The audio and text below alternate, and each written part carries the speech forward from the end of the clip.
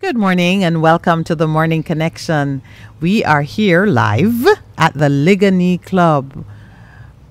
Well, you know that every Thursday is like Christmas for us. We're grateful to the Ligani Club for hosting us here on Thursdays. And so we thank both the club or club family and JD's Urban Pub for their hospitality.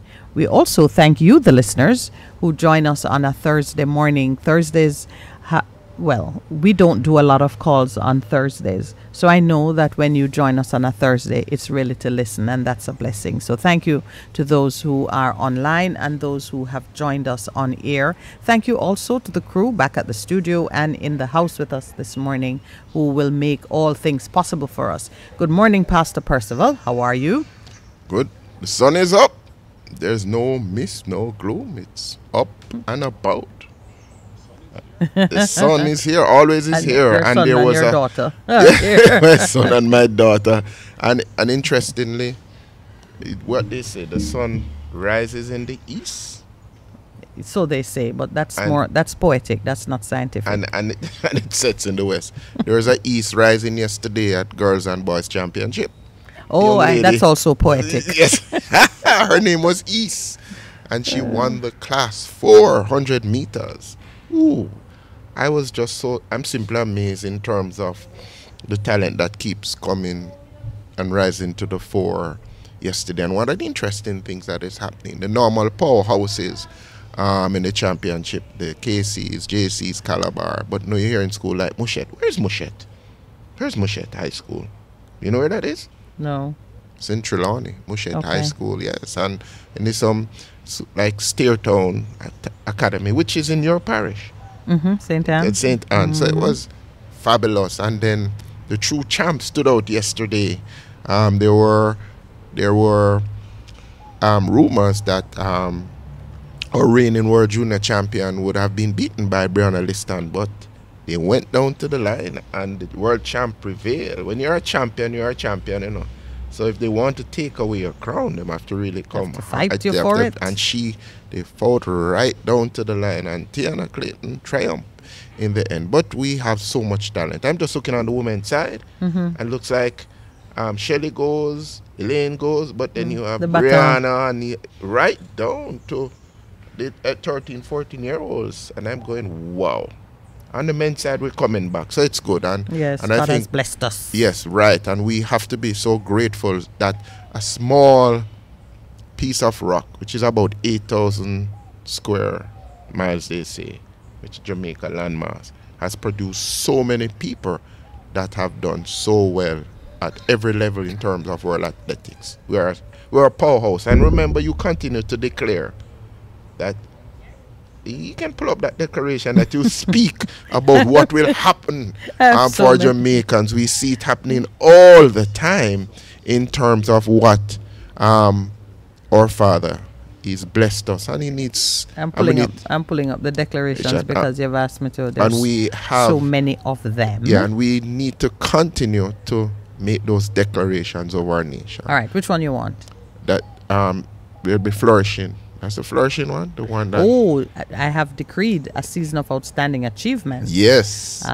Yes, there are A those. season of outstanding achievement, not only in athletics or sport, but in every area of endeavor. And I quote Jeremiah 29:11, "For I know the plans that I have for you, Jamaica, plans to give you a hope, to prosper you, and a future, plans to prosper you, that you will not be defeated, and we will not be defeated." We continue to make that declaration over Jamaicans. Fear God and be blessed on this 7th day of April. 7th day of April, 2022. perfection. Yes, it's come. A cycle has come to an end, and we will move into the new beginning. A new dawn is rising over our country as we speak. As the dawn has risen. This month of April has so many significant things happening. Today is Dr. Claudine Miller. It's her birthday today. In this month too, we have the birthdays of some famous people in the Rastafarian community as well. A number of things are happening in this month. Happy birthday to my dear friend Claudine, from myself, the producer, and your Wino Club. The Wino Club? Yeah. Wino Club. Yeah. You know, if you were wine in another country, what you'd be considered, right? Yes. Okay. Yes, I hope it is not that. We're not in another country. Whatever it needs. Language is a powerful thing because it goes across right here. Countries and borders, and it's interesting how some things have gone from Jamaica to other countries and has been accepted as a part of their natural Can language. I tell you too? Right out the gate, we have Basco from, where is he? Why was I thinking he's in England? Anyway, we have Denatal Basco giving us greetings and salutations and giving thanks for the justice for Nzinga, which is showing up the injustices and corruption in Jamaica. So right out, this is with reference now to the fact that she's won a case against the government, and oh dear, what is her name? She's actually demitting office this week. Oh, Harrison. Miss Harrison. The public defender. What she said? She has come out and said that there should be damages awarded. Okay. So she has recommended that Nzinga should be compensated for the insult which she suffered, the cutting off her locks while she was in custody. So does that carry weight? Because the public defender... It does carry weight, whether, accept it or not. Whether it is acted on in a prompt fashion remains to be seen. That's interesting. Remember last lick. I tell you, it's a fabulous one, actually. This is a last lick or a good last lick. You know, when you play... and you're ready to go home, or bad light reach you. So last lick, so who get the last lick win, and they can't do anything to touch you. Yeah. I love that. Yeah, so I was intrigued by it because, of course, we know that the office of the public defender is a commission of parliament. That's what I was referring to. Yes, right, and it also means that while she makes this recommendation, it may or may not be accepted. But in any event, it's not enforceable unless Nzinga takes it further. Is she going to take it further? She has already taken it further. Because she's done a civil suit. The constitutional, absolutely. All right, so we've moved very briskly to the first break of the morning. It's 6:30 a.m. You're with the Morning Connection and your hosts, Minette and Percival. Please stay with us. We'll be right back. Good morning and welcome back to the Morning Connection. All right, Pastor, need to stop laughing now. It's a good day to be alive. Yeah, and we could share it. Pastor came bearing gifts. He brought mangoes. So there's kind of a little inside joke going about. He handed the mangoes to someone, and then he told me he brought mangoes for me. So I'm just making sure. But thank you, Pastor, for sharing the bounty of the land. You know, earlier when you were speaking about the talented athletes that Jamaica lays claim to, because I won't say Jamaica has produced, because we know that the production happens in secret places. You understand? But I just wanted to say that this talent that we see being displayed in pretty much all spheres of life, and yes, that is one of the declarations that we want to see some changes in all spheres of life. Not just some, but everything that we touch, everything that we do, we should see it rising to a certain degree of excellence. This talent is the same wellspring of abundant life and goodness that gives us our great musicians, or great artists, or great lawyers, or great doctors, or great scientists. So far, I think we're only not getting great politicians. But suffice it to say, it is the same. No, we have gotten some, but it is sprinklings. Yes, and we want it to be a general standard. Yes, that must be a lot of samples. True, that we produce at that level. But it gives me hope, because even as we talk about the greatness that we can display and that we currently display in some spheres, it means it is possible everywhere. So politicians, take heart. There is greatness in you yet to be uncovered. We're encouraging it. We're calling it forth right now. Pulling it out. The name, the powerful name. We have to make the declarations because it's in the spiritual. And we now see the manifestation in the physical realm. Because you play such an important role in terms of the greatness that comes. Leadership, without leadership, great leadership that understands their place in the whole matrix and rubrics of what God is doing. You are we'd call it, somebody once said that within an organization, you cannot rise above the level of the leadership. They are what they call That's the pattern. Yes. That is how it is. They establish the benchmark. They are the person that is the limiting factor in operations management, and you're trying to get something done, but there's that limiting factor, limiting point that you have to break it open. You have to crash it.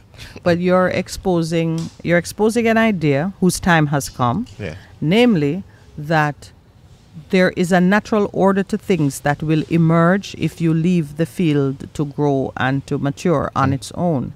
And sometimes the leadership that you see at the helm is not the natural leadership that is emerging in the field. And of course, sometimes that is how you end up with military coups. When an overthrow and totalitarian regimes. Absolutely. Authoritarian regimes. I think the time has come where rather than being trapped in a relationship, a dysfunctional relationship, where a process is creating leadership that does not fit, that does not work. We begin to search through and study the ground and find where the natural talent is emerging or where the necessary talent is emerging so that we can achieve change. I've gone in this direction because I see a thing happening. It's happening all around us. And in Jamaica, what we're exploring the various pockets of discontent to develop a better understanding of where the dissonance exists between what we have and what we want, what we're doing and what we should do, and to pull out of that exercise the things that are necessary for growth and for prosperity. Years ago, when I was looking at a renovation project, I started to dive into architectural it piqued your interest. Yes, my interest was stirred to begin to just interrogate how persons are doing things in the professional, as professionals in that realm. And I read an article that spoke about the development or the creation of public parks, and the designer, the designer was saying that when you select the space in which you're going to put your park, you leave it and just study how people walk, where they go. And what you will see are some natural pathways emerging. That designer says he then goes and designs the walkways in his park. If he catches where people want to go, you won't find the tracks that are emerging in the grass, which you always, anywhere you look, you see a paved walkway, and then you see a beaten foot track. That's really where people want to go. That's right, and that's such an important thing. It's such an important that we put these parts, but you're forcing people to do something, take an unnatural path for them. Yes. So, and even as a leader, if you're trying to bring about change in any organization and you go in and try to force something on them, you know what's going to happen to the organization?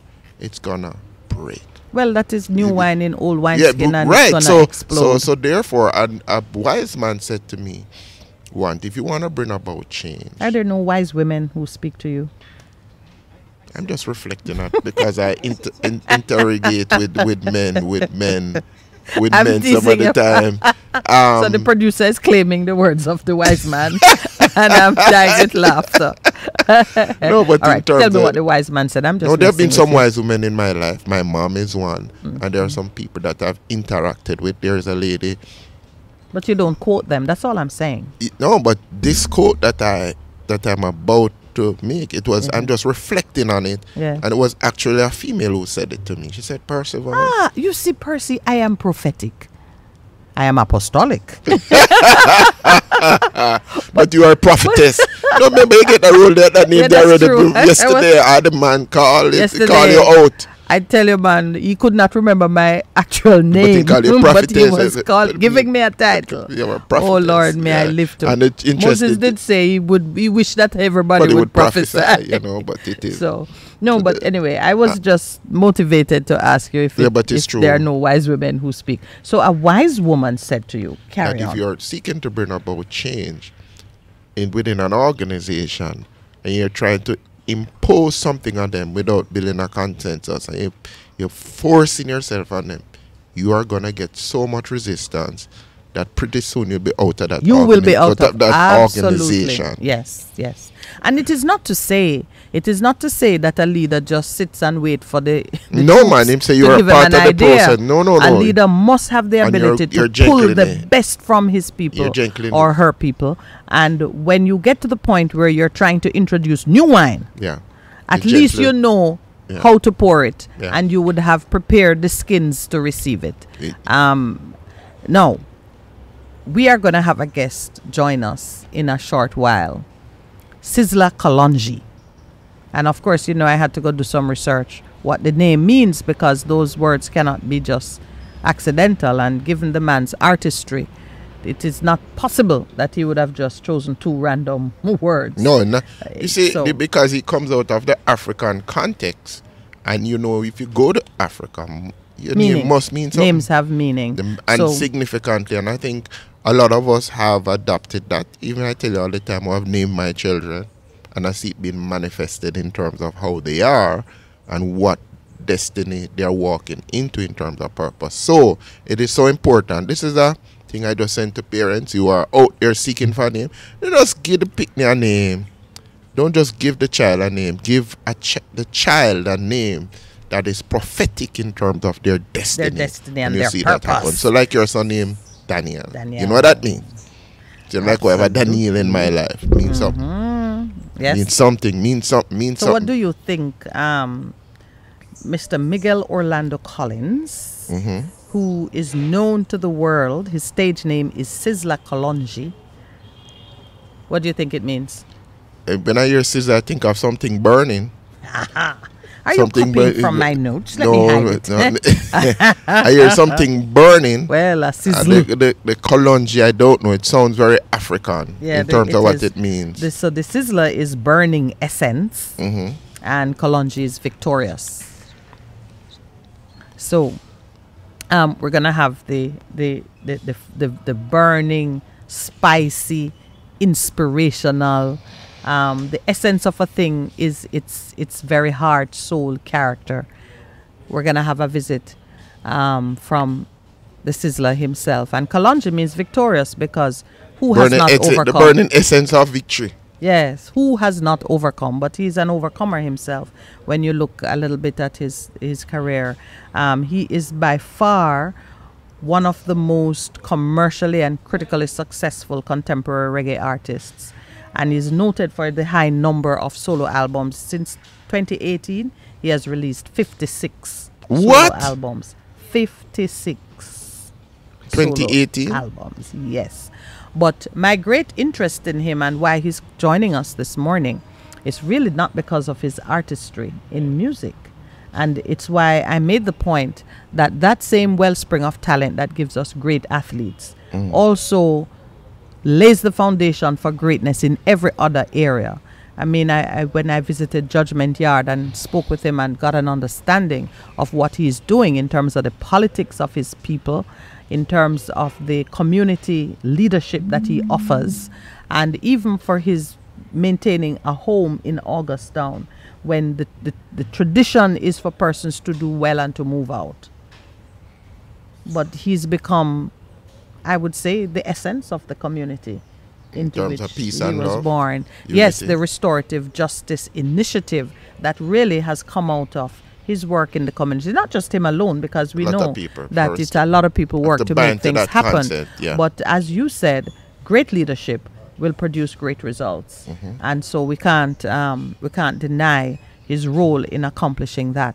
What is especially compelling to me is that when you take Sizzler and you look at him, he reminded me somewhat of the producer's big son, of fairly slight stature. I one son him have. Two. A two son, no big son, not true. He has one big son. I one Mind little you. son. But the little son is not a Little little man son is at not- it. He's a big, he's And a so- giant of a young man. And therein lies my point. A person's stature and appearance has no connection to the greatness that is within them. I tell you, when I entered Judgment Yard, I wasn't sure who Sizzler was, because you see the pictures and you know the Think artist, of a very tall and you brethren. see the person on stage. But when you see them, standing around, I very quickly knew who he was by the commanding and authoritative way in which he took charge of the process and the conversations and how he led his people and so on. There's greatness in that man. And Do you ask him why it is called Judgment Yard? It's a judgment. That's what I did say. No, when he comes here, you can have him I said, explain why it. you call it? No, I know didn't- about Judgment Yard long time, you know. I didn't ask him why it's called Judgment Yard. I think it's a place where the persons in the area, I think they have given it the name Judgment Yard. Yes. I'd All right. curious to find out. I want to hear the story of it, but I don't want to hear it by myself. We can all hear it together. But when we say judgment, the thing about it is, when we talk about judgment in ordinary speech, we tend to focus on the punitive, what do you call it now, executive. We think of it in a way that involves more of the austere side of it than just its ordinary meaning of exercising discretion and discernment and being able to interact with others in a way that does not condemn or ostracize or marginalize. Every day we make a judgment. I look at the beautiful young lady standing across from me, and I'm making judgments about various things. And I was about to make that point, that in Yes. terms of what judgment means. Some people think of, you've done something wrong and you're gonna get punishment, but you make judgments every day based on information that you have. And what that you you've got observe. Yeah. And So and good judgment is what makes you be blessed and to prosper, because you're exercising good judgment in the things that you do. When we were kids, there was a category of garments known as your judging clothes. Yes, I remember those.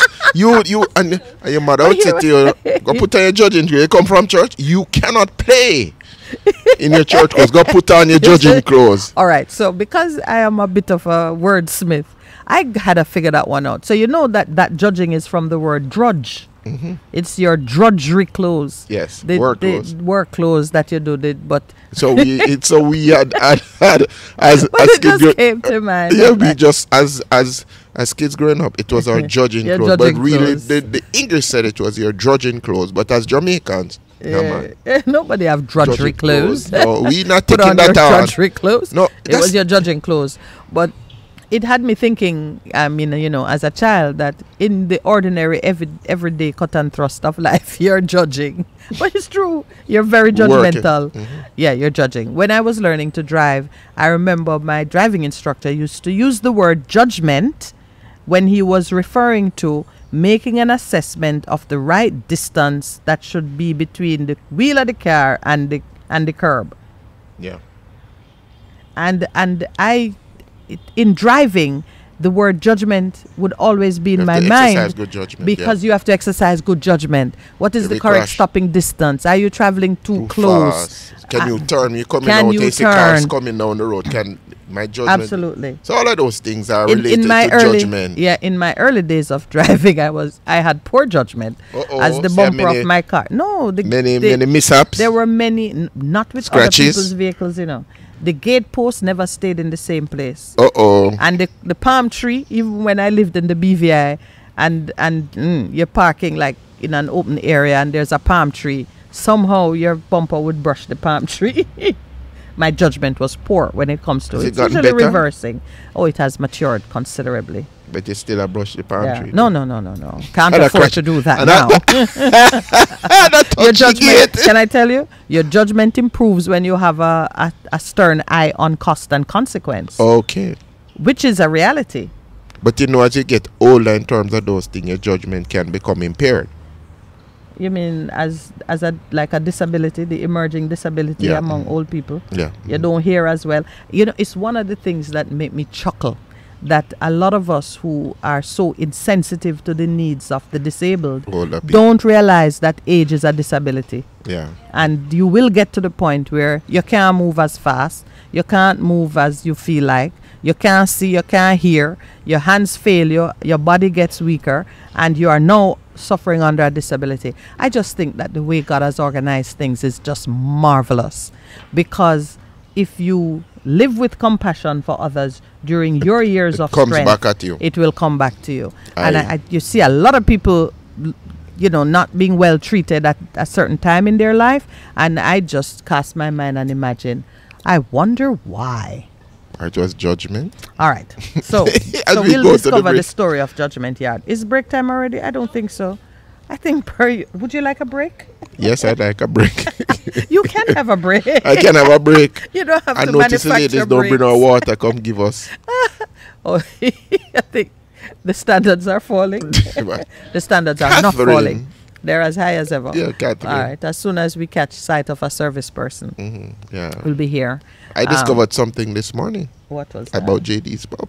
I thought they started from about 6:30, only to discover that they open at 7 or 9 o'clock. yes. So if you want an early breakfast, you're going on a move.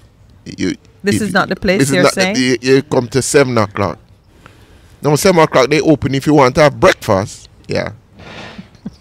But let me just put a disclaimer to that. The What is food your is disclaimer? excellent. That's not a disclaimer. No, no disclaimer to what I just said, to say if you want something early in the morning, like Yes. you're going out of town and Yes, this wouldn't be the place for breakfast because they open at 7. The I just kitchen. discovered that this morning. The kitchen, but they begin serving at 7. Yeah. Mhm. Okay. Yeah. Well, But JD's Pub, the food good, man. So and we invite people to come on a Thursday morning to share with us in an open house. Come and experience the ambience of the club. well, 1 or 2 persons have promised to drop by this morning. Okay. Because we are celebrating with the Rastafarian community. I think Bobo Greg, Prophet Greg. Oh, is I've gonna heard so much pass about. I've by. never met You've him. not met him. Never All right, met him. well, Probably he's I met gonna him in pass my by. past life. Well, when you see him, you'll remember. And, As Bongo Percy. And I think there was one other caller who said he might pass by. But suffice it to say, it's gonna be an interesting morning. It's As going to we- be interesting. yeah. Another thing I discovered, that there's no Congo Lowell. Yeah, Bongo Percy have Congo Lowell. Oh, he's been what? I'm not sure what it means, but my niece. I see. So it's twins. Twinsies. My niece has anointed the producer as Congo Lowell, but there's Congo Billy, and I think maybe that's why, because Lowell and his brother Are twins? they look alike. They're not twins, but So one look Lowell more is handsome than the other one. Lowell is his mother's gift to Billy, who Congo Billy wanted a brother, Okay. and his mommy said, "Sure, here's one." I said go. And So you're a and gift so- to the world, so brother Lowell. He's a gift to Congo Billy. Okay. For sure. Interesting. And Congo Billy shares him. So, for example, when I said, "Lord, may I have?" he says, "Sure, here's one." Okay. Okay. All right. No, I understand.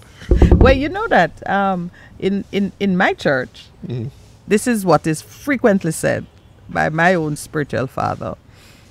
When you pray, God sends a man. Not in exactly that You're a woman. way. Well, God's gift to the world. Even Jesus, when he was leaving and he was establishing the different offices, and the Apostle Paul explained it as a gift, the gift to the church. To, Yeah. you know. The 5 The fivefold the ministry. fivefold ministries. Yeah, for but they are Ephesians occupied 4. by people. Yeah. And so the people become the gift of the service to the people. right. In my estimation, I'm gonna say young man because I see here that he was born in the 70s. He's a young man. So he's a young man to us. Like us. Yeah, a little younger than us, but we can. He's You a are young telling man to people us. he's a young man like me. I don't know about you. He's a young man like me, so you can stay there. I go with your Pastor Percival because Yeah. you're usually dragging us in the opposite direction. So now that you're bringing us closer to the light, yeah, he's a gift. This young man, when I look at, what little I've seen so far, he is a gift. He's a gift to his community for sure, because he has sought to use his influence and his resources to create an anchor in his community. He's a gift to Jamaica because he has gone on a fairly wide international stage representing the music, the culture, the people. He's a gift to the larger Rastafarian community because he has made the investment in studying in the different houses. He has studied with the Bobo Shanti. He's from the Nyabingi house. And there was one more. What is the other one? 12 tribes. She's not paying me any attention. 12 tribes. 12 tribes. He has also studied with 12 tribes. Just confirming what Pastor said. So in terms of his understanding of the different philosophies and how they operate, he has studied with all three, which is remarkable. Most people are not able to contain that kind of diversity in their wineskins. I love the wineskin analogy, by the way, as you can tell. And I believe that he's a gift to the world because if he continues on this path of promoting change and putting himself in a position of leadership to incite change, then the world will be the better for it. I've been thinking a lot about the conversation to come, and I'm warming up the minds of those who are listening to be ready to receive it in a particular context. And here's what's been in my mind. When God wanted to have an example, he chose a tribe. Well, first he chose one man, Abraham, and then out of Abraham he created a tribe which he chose and used as a model to display what he should represent. Absolutely, to display his relationship with humanity and to be sort of like the historians, the record bearers of all of this coming down the line to us. So it is, I would say, well done, producer. Just saw him leaping over the balustrade like a man in his teens. I'm feeling age, man. Sorry you couldn't all see it. But so God chose one, always moving from one to the many. Similarly that's the pattern. Similarly to Christ came, one man, to be a sacrifice that could open a door for many to find a way to reconciliation. And as we come down now to Jamaica, we see where at a time when there was so much trauma coming out of slavery, one man got a particular vision that led to the creation of a little tribe, and they have remained a small tribe. I was reading in Deuteronomy today where the Lord said to Moses, was saying, God didn't choose you because you were a big tribe. In fact, you were a small tribe, but he chose you. Similarly, the Rastafarian as an indigenous group in Jamaica continues to be a small tribe. But when we come back, we want to look at Little But with Talawa. Small tribe, big impact. You said something, and it just speaks as we go into the break. You said houses. No, they don't call it houses. Mansions. They are mansions. That is what they think. I go to prepare a place for you because in my father's house are many mansions. But it tell you the house bigger than the mansion. That's what, the house bigger than the mansion. The mansion is huge. I think of a house as a small mansion. If there are many mansions in one house, then the house is bigger. Let's take our break. Good morning and welcome back to the Morning Connection. Excitement in the house now because our first guests have arrived and we're getting ready to bring them on camera with me. But in the meantime, let me just remind you, this month we are celebrating all things Rastafarian. And before we took the break, I was speaking about the pattern that we see laid down in scripture, but also just the order of things as we understand the interaction between our divine creator and mankind, his created family. Always he chose one. He chose Abraham, and out of Abraham he pulled a tribe who have been the standard bearers. When we come now to look at our situation in Jamaica, in the trauma and the aftermath of slavery, there emerged a group, a small tribe, the Rastafarians. And what has been unique and special about them is that they, unlike many others, understood that when slavery, they were sort of, I would say, they were the Daniel of Jamaica. Daniel, whilst in Babylon, did the research and understood that there was a time at which the captivity, exile in Babylon would come to an end and the people would be returned home.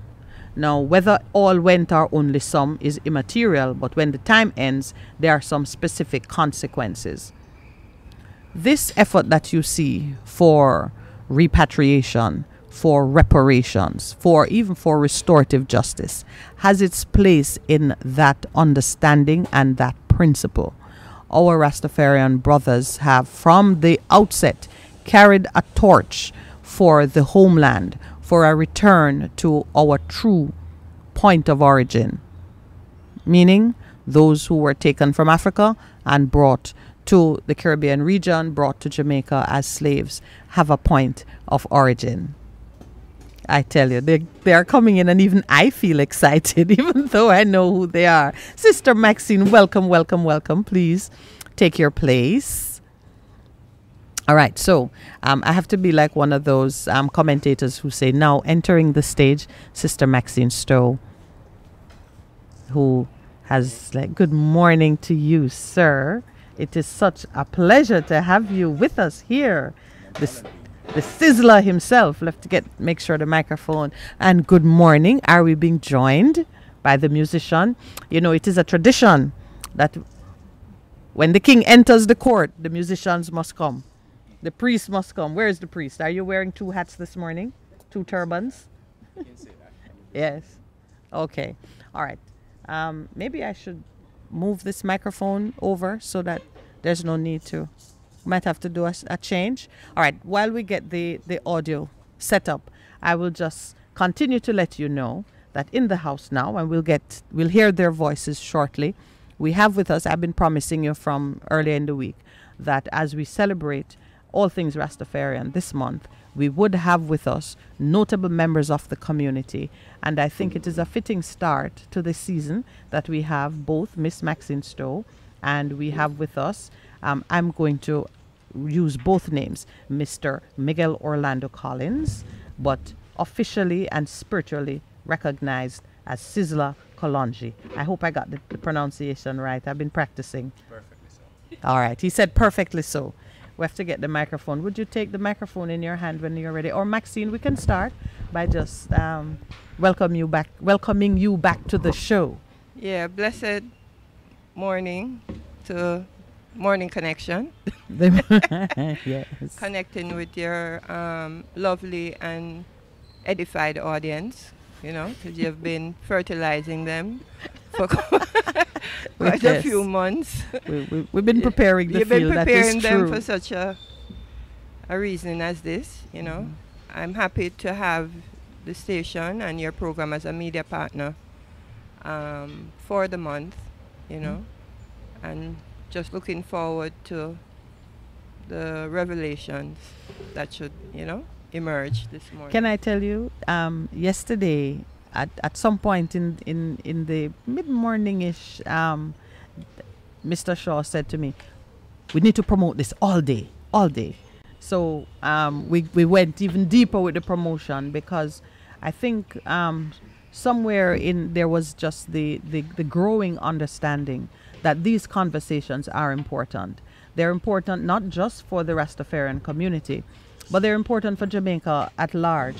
You and I are in agreement that the role which the Rastafarians have played in Jamaica and for Africans everywhere is a critical one, as the awareness keeps expanding. Yes. You see more and more persons first recognizing that the freedom of expression is tied up with your very existence and your cultural artifacts. You are entitled to ownership of it, participation in the economics of it, and it's a gift to the world. So now we see everyone acknowledging that what Rasta has created, the music that has come out of it, really are to be recognized at the highest levels as a gift to the world. How do you feel as a gift to the world? Well, we're approaching 100 years, 1930 to 2030, and that globally 2030 is a major year about achieving sustainable goals.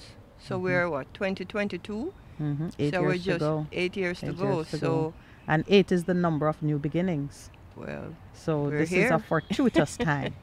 I'm going to ask you to just introduce our special guest in his true character, both spiritually and politically. I mean, he's so well known as an artist that goes without saying. But I'd like you to do the introduction before he gets to just, greet us. I'm sure he has something planned as a greeting. Yes, well, he sits in the office of the Indigenous Rastafari president. He was given that role by the Nyabingi Ancient Council, who saw in him the characteristics to carry their guidance. As you know, they are the custodians of the community, and they saw within him the characteristics that they could rely on. And as you know, our Rastafari reggae artists are the missionaries Mm-hmm. who established the faith outside of the Grow Nation and the Nyabingi, gatherings, establish it to the nation and to the world. And at this stage, being the parties who have, grown up with the faith and this whole establishment, it makes sense to me that they would also be recognized in the administration, because they are the ones that are out there, Mhm. Yes. the pathways. They would be the apostles, They if would one be would, the in apostles. the Christian language, so to speak. They are Right. out there. And also, most likely, the ambassadors and the negotiators. And the negotiators. Yeah, especially with the economics, having been driven by their contracts and their output, because they are you know. creating, and they're the ones creating the wealth and controlling the wealth in Well, some they, instances. through their contractual with these third parties, and they themselves may not be in the best contractual True. relationship.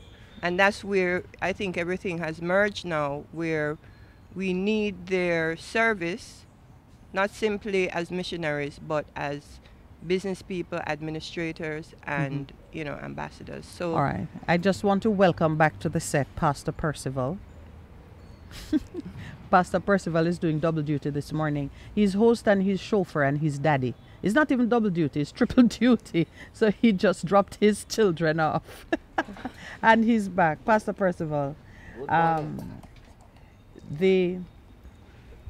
Our very special guest has been royally introduced by Maxine, our sister Maxine, who is now family to us.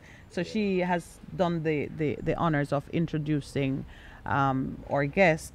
And may I just emphasize for you that this morning he's with us in his capacity as president in the office of the Indigenous Peoples of Jamaica, really. Yes, It is not just the Rastafarian community, because other groups have been recognized as being indigenous. yeah, and it's by blood as well as by culture, because all of us have family members, or we're in the bloodline of all Yes. these indigenous groups. So even when we use the word indigenous is not outside of our actual self.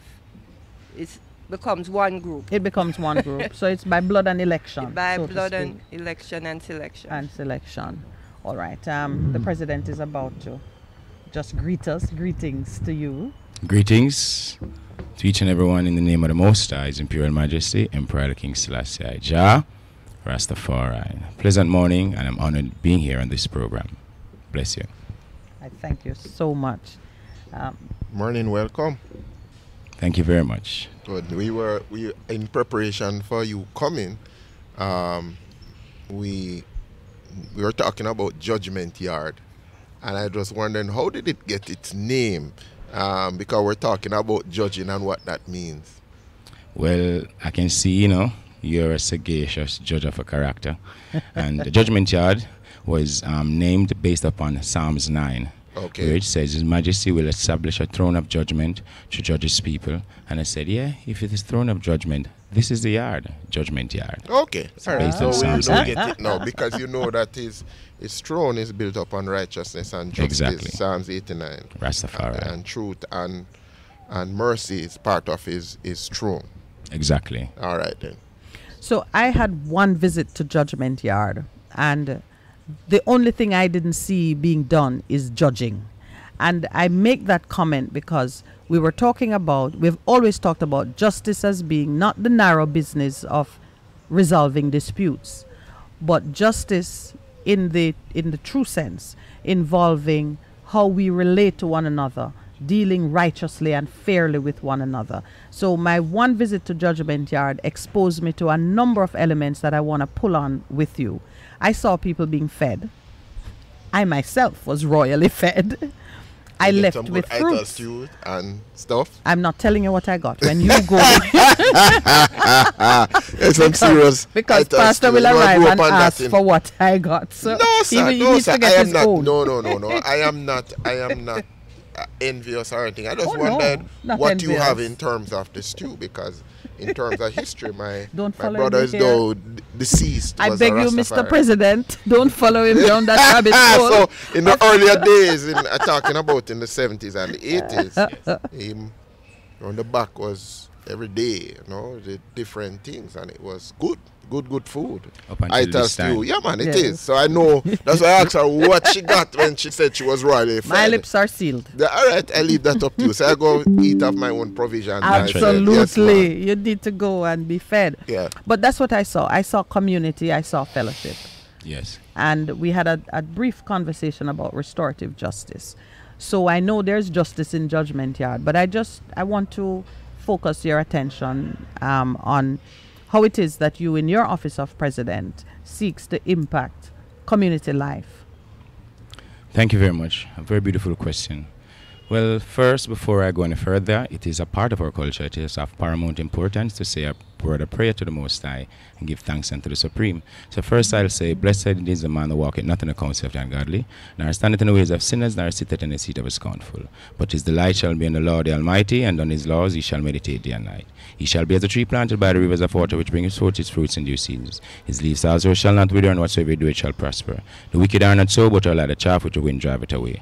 Therefore the wicked shall not stand in the presence of Rastafari, neither sinners in the congregation of the righteous. Rastafari know the way of the righteous, but the way of the wicked man shall perish. Say the Most High, Jah, Rastafari. Peace, love, and blessing, and greetings once again.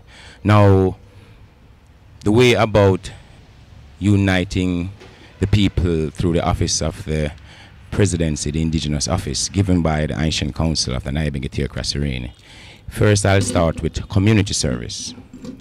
And community service is of paramount importance because this is the order of the conquering lion of the tribe of Judah, representing its people in the diaspora worldwide, based upon the fact that they're still in the manner of being in the servitude realms. So the servitude realms, excuse me. So therefore we start with the community, and being someone who are intimately involved in discussions, in matters, in activities in the community. It's like hands on the handle, boots on the ground.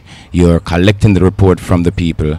You're there with the people, seeing the people, knowing the people's needs and all their welfare and well-being. You share all those stuff, their emotion, their feeling towards the oppressed system.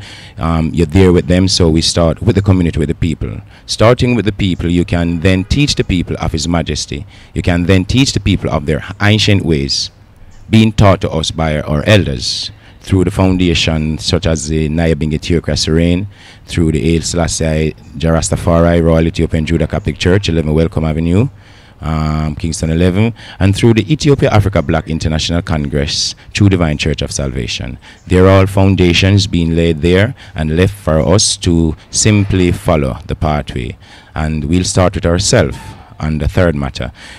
You have to be someone of good and strict self-discipline, high degree of love to deal with the people, because they're being oppressed every day.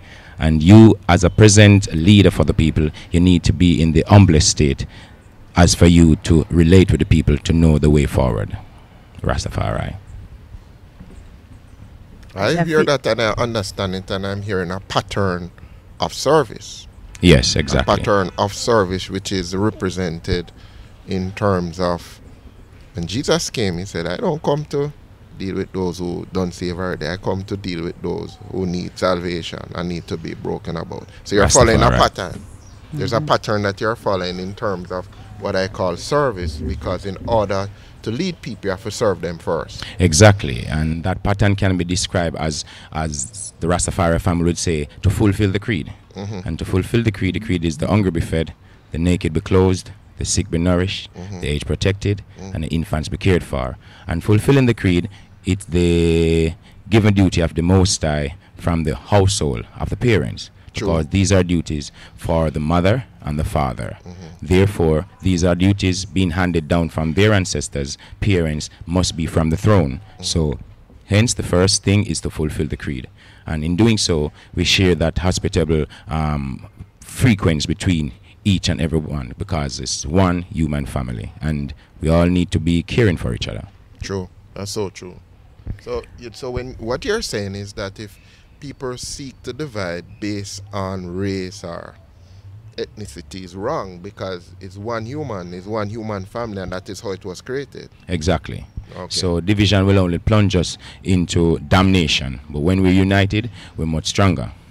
And as it says in the Rastafari family, one for all for one. His Majesty is the great and ever-living King, the umbrella which we all find ourselves beneath, following the precepts and principle of Rastafari. Okay. All right. I want to switch to politics. Okay. And politics, because the office of the presidency, while there are spiritual elements to it, in the most part, it's a political office, would you say? Yes, certainly. All right. And I do understand that the foundation of community life is service. Yes.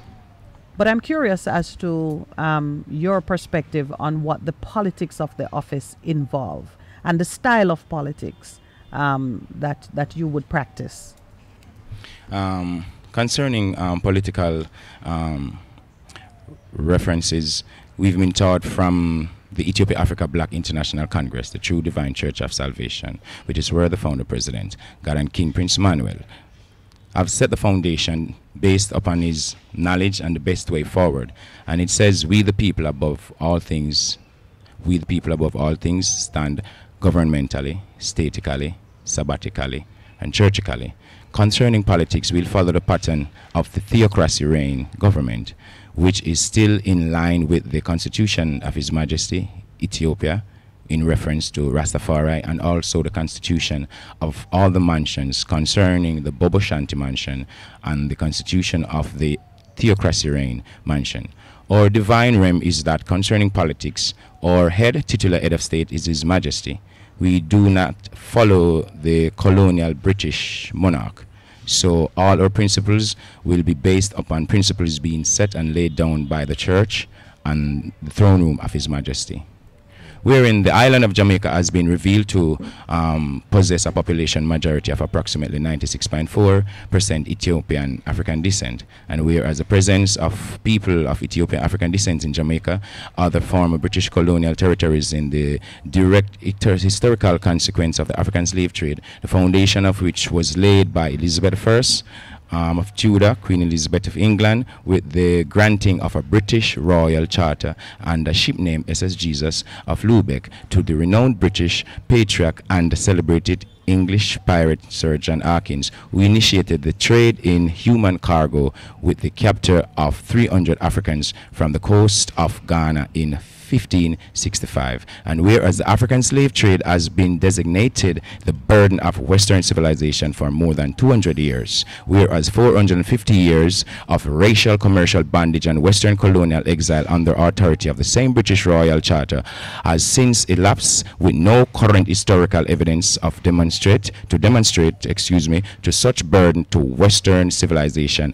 has ever been lifted, seeing that the British throne and parliament has been morally negligent in failing to grant a repatriation act to return descendants of emancipated Ethiopian African people to their ancestral border, on the principled decision taken to dismantle the vast British slave empire with the signing of an Emancipation Act in 1834. So with the Bobo Shanti Foundation, their parliament structure set, and with the Ethiopia Africa Black International Congress, along with the Naibing Theocracy, they are structures set for us to be in that manner to do the political sense of the people. Set up your own kingdom. Right, thank you very much. We're going to take a break. Yeah. Yes, we'll take a station break at this point, and then when we return, we're going to look at how, well, as we march towards constitutional reform in Jamaica, how we will seek now to exert some influence on the process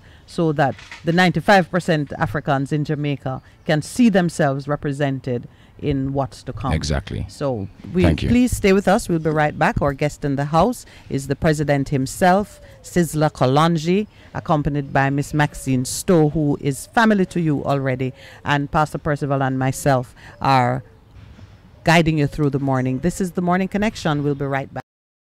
Both Leonard Howell, Marcus Garvey, and His Imperial Majesty were born in the 1890s. This is right after the carving up of Africa, because once we were emancipated as a people, then the great colonial powers sat down in Berlin and divided and decided who would get where and who would have, in the African continent. So even us, in our right to return, it was abrogated, because the place that we were to return to as a freed people was immediately carved up. Yeah, and the only state was Ethiopia. Was Ethiopia again, which is significant to our history, and it's also significant to the role and the political, if you want to say, development of His Imperial Majesty. So Howell, all of them are contemporaries of each other, dealing with being born for emancipation and being born to defend Africa.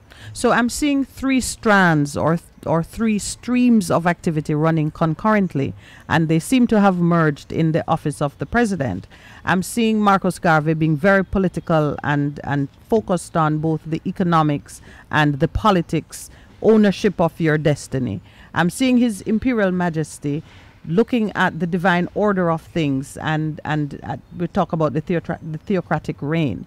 I'm seeing that superstructure sitting above it, and I'm seeing Leonard Howell focusing on the spiritual, because man was born free, was meant to be free, and those three strands have come down, and they are now sort of focused in the energies of the president, the Sizzler, the victorious Kalonji. See, and all of them I studied a little bit there. And as you described, all of them were interested in the economics, because they all know that political freedom without economics, without means, is empty. Faith without works right. is dead. But I think it's significant that they all three were our contemporaries. Our contemporaries, yes. Coming out of the universe, and did carry and merge, and were peers almost on a level of this experience that we are now grounded in. So leading up to 1961, 1958 was a very important ground nation in Victoria Park, now William Grant Park, where the Rastafari community, one of the leaders being King Emmanuel, was making provisions for this negotiation that was going on about the independent Jamaica, or the federation. Or whatever, that in that negotiation, as would be now, that the rights of the African within the right of return would be incorporated in the Constitution. And so those discussions with Norman Manley and M.G. Smith and Bustamante. No, he wasn't in it, actually. It was really Manley and as M.G. Premier. Smith, you know. They created this opportunity and recognized the right of the African to determine their destiny. And that is where the Mission to Africa came, where they set up this mission to go to 5 African states to negotiate what would be the basis of such a return. And that trip occurred, and it bore fruit, but then Norman Manley lost the election, and Bustamante took a... So the politics intervened. The politics intervened. And the ground shifted. Right, and it is at that stage also that His Imperial Majesty had requested of Jamaica to become a founding member of the Organization of African Unity, because it was formed in 1963. So he was recognizing that a lot of the nations in the Commonwealth were gaining, were in this mode of gaining independence. Or being cut free by the Queen. And recognized Jamaica. Some of them had to fight. Yes, and recognized Jamaica as being an important state, right? And so, a lot of, I'm just setting the stage for the president I think he's preparing himself to take the horn. Where we are now, as you know, last couple of weeks, the vestiges of the Queen were here. Her descendants. Her descendants. Oh, wow. Her descendants. Her descendants were here. In the region. And we've seen some interesting things happening in the aftermath that I want us to talk about, so let me plant the seed. The Commonwealth and this bid by Jamaica at the point as we are seeking to distance ourselves from the Queen, this bid by Jamaica to take leadership, to be the Secretary General of the Commonwealth. Jamaica has put forward a candidate. And that is a matter to be discussed. What is the relevance of the Commonwealth? This collection of, yesterday I was calling them a survivors club. This 54 countries that have continued in some relationship. It's like hostages keeping in touch with each other after they've been set free. What is the value of it in today's thinking? Mr. President, it is your time. But may I ask you to emphasize as you speak to us, just to emphasize how you see this merger of politics, economics, and spirituality being reflected in the next round of negotiations, because we are moving to constitutional reform by fire or by force. It is happening, so we need to be prepared. Thank you very much. Well, as I've said, the foundations are being laid by our ancestors. We are just aligning ourselves to follow through. And I like to just make mention of a few directives from the Nyabingi and from the Bobo Shanti, and also the Judah Coptic, wherein which I've now amalgamated all these principles and all these constitutions in one to best serve the public of black people. First, I'd like to start with the Bobo Shanti, as where you say we're going through the spiritual aspect and the political aspect. Now, the membership, the Bobo Shanti, all who desire to become members of the association must abide by the following principles. And without the principles, we'll be in darkness. That they recognize His Majesty, Haile King Selassie I, and the Most Right King Emmanuel for the foundation of the Bobo Shanti, who is Melchizedek, High Priest of Salem, that they abide by the rules of the Sabbath and the Nyabingi had stated or aforesaid. That in addition, they must attend the Sabbath services unless they are ill, and the Nyabingi services also. That in addition, and specifically, they must dress in a dignified manner when attending church services, and the brethren are to be attired in a robe and turban, and sisters are to cover their heads with a fall and wear robes that cover their ankles. That members are not allowed to carry any weapons of violence. That all members must live in peace and love with each other. That no member is allowed to participate in politics. Yet we, the people, above all organizations, stand politically. Okay, that all members must work voluntarily for their association, that the transgression of lying, defaming, tale-bearing, and stealing are strictly prohibited, that all members must show respect to the banner of the association, that all members must work in unity, loyalty, and cooperation with each other in order to make the motherland of Africa free and to bring forth freedom, redemption, international repatriation for Africans in the diaspora.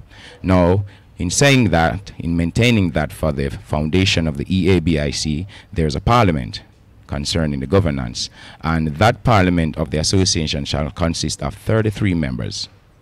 That's the principle being laid down by Bobo Shanti Prince Emmanuel, that the parliament shall be the governing body of the association. In saying that, to say this, also with the Haile Selassie I, Rastafari, Royal Ethiopian Judah Coptic Church, they have laid the foundation from that mansion concerning the Ethiopian alternative union policy, wherein which there should have been a bill passed for such. It was neglected and ushered out based on the fact that we were using marijuana. So known to the fact that the marijuana in this time is not with that realms of has been decriminalized. Thank you very much.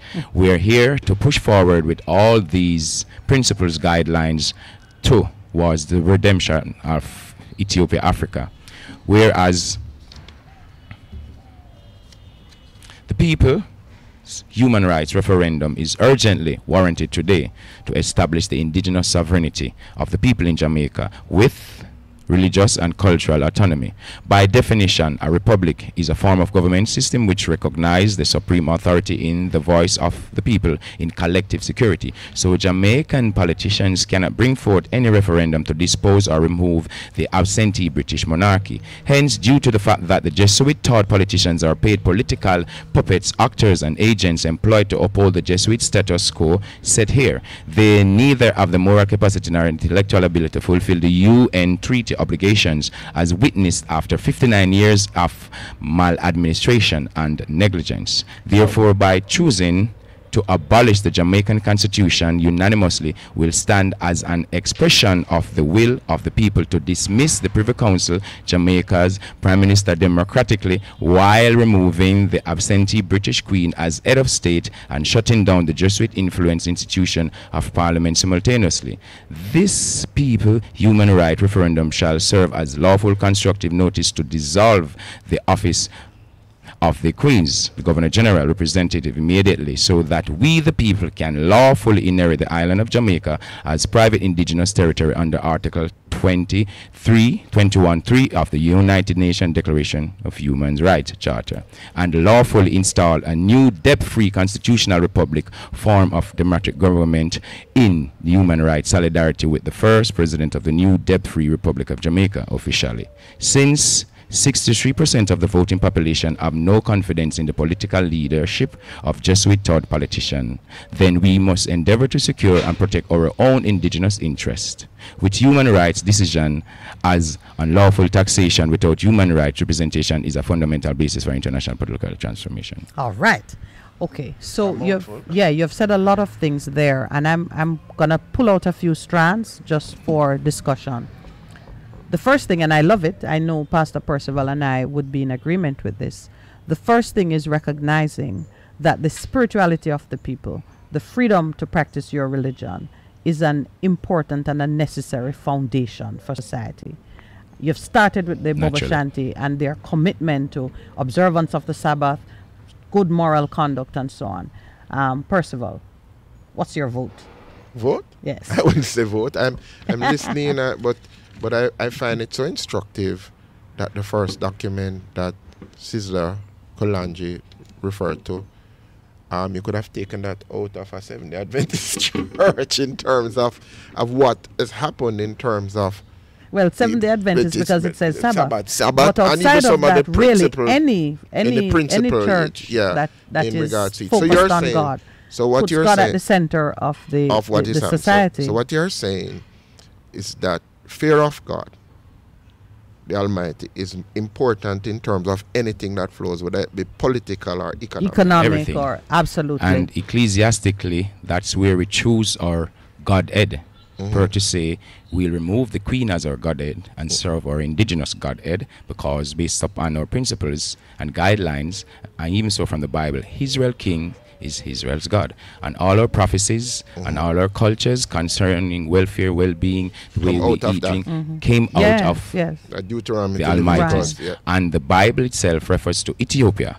And the king of Ethiopia is His Majesty, and he had visited Jamaica on this month, the 21st of this month. So everything is part and parcel. So the disciplinary action and principles of Ethiopia Africa Bloc International Congress, and also of the Nyabingi Theocracy Reign, and also of the Haile Selassie Rastafari Royal Ethiopian Judah Catholic Church, it's part and parcel of the duties should be kept by us, the 94% African descent in Jamaica, in order to remove the British colonial who have had the children of Africa in their territories of slavery.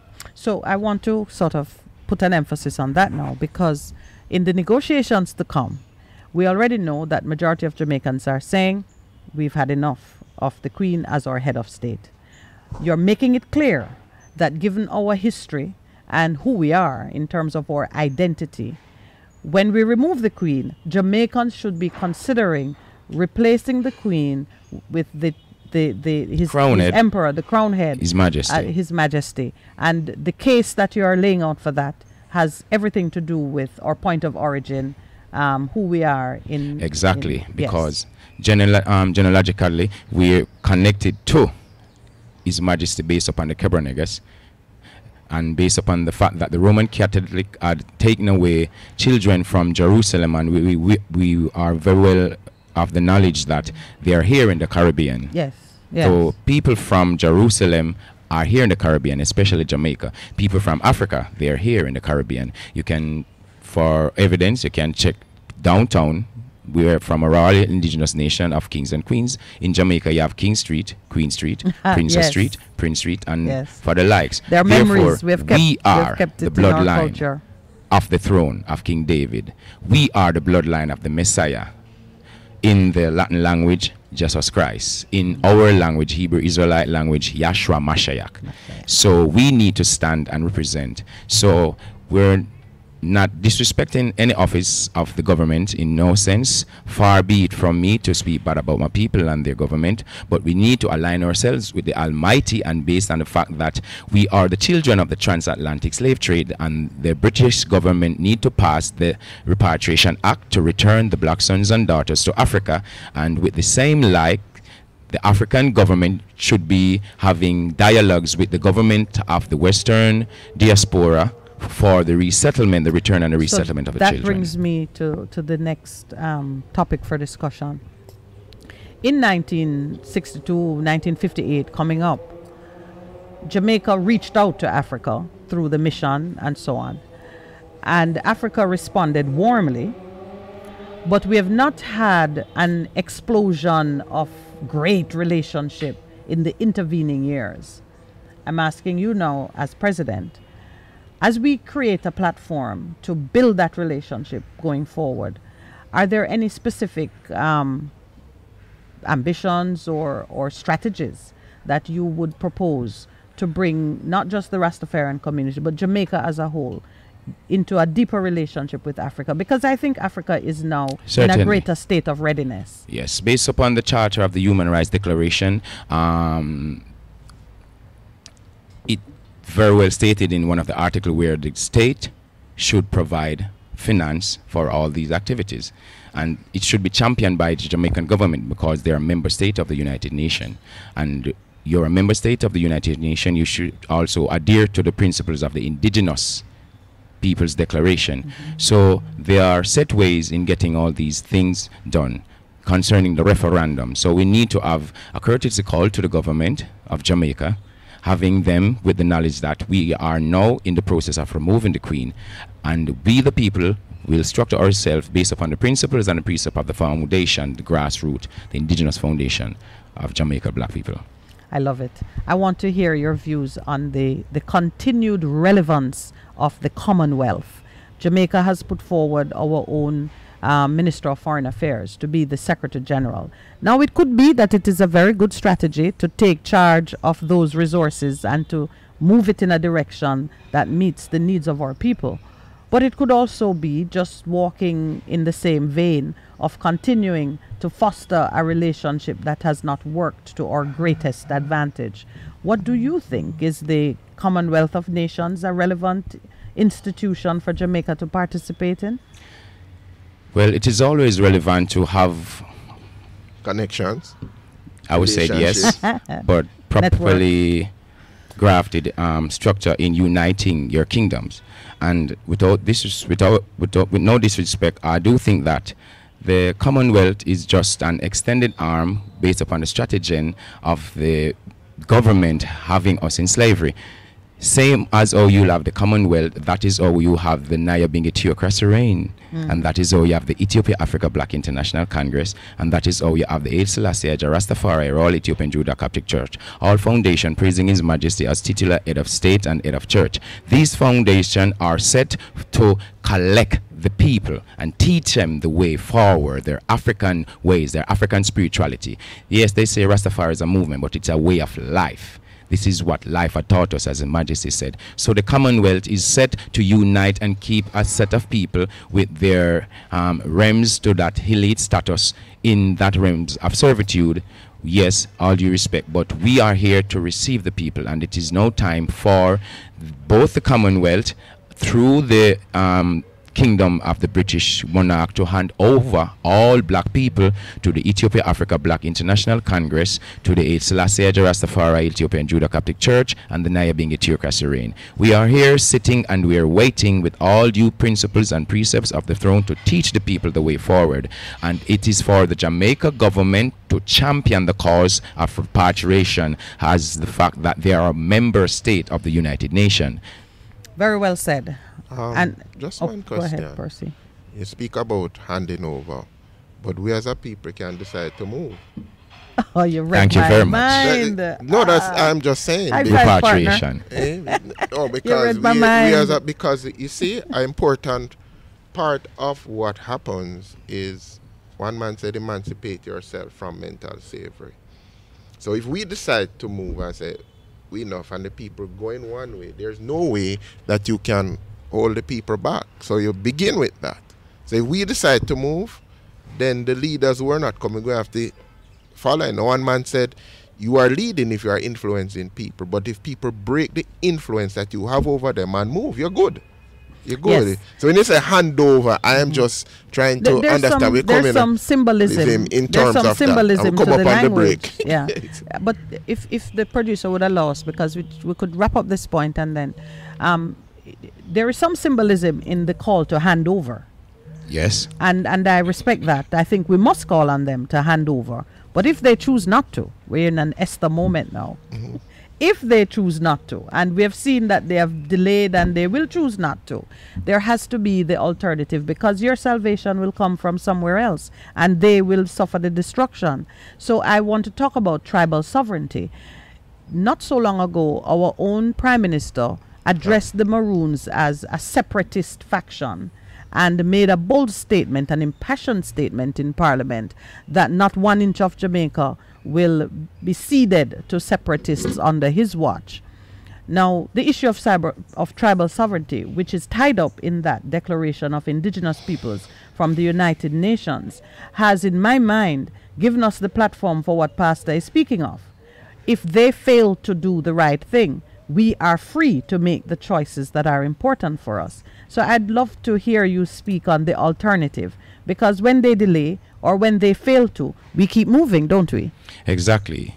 Well, we're not a nation of crime and violence, as Thank we are you. the people who have long written the scriptures, where in which the same British government translated and called it the Bible.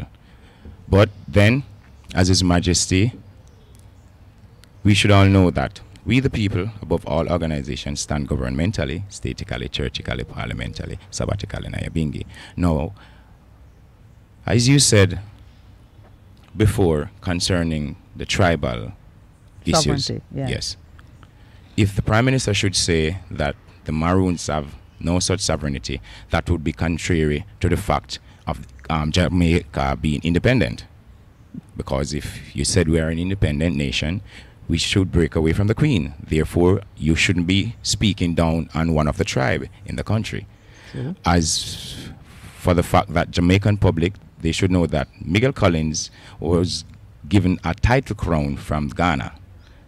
I've visited Ghana, I've done 2 shows in Ghana, and upon leaving the country, the chief came to the hotel and crowned me the first royal crown prince of the Toronto throne and pioneer for the repatriation movement.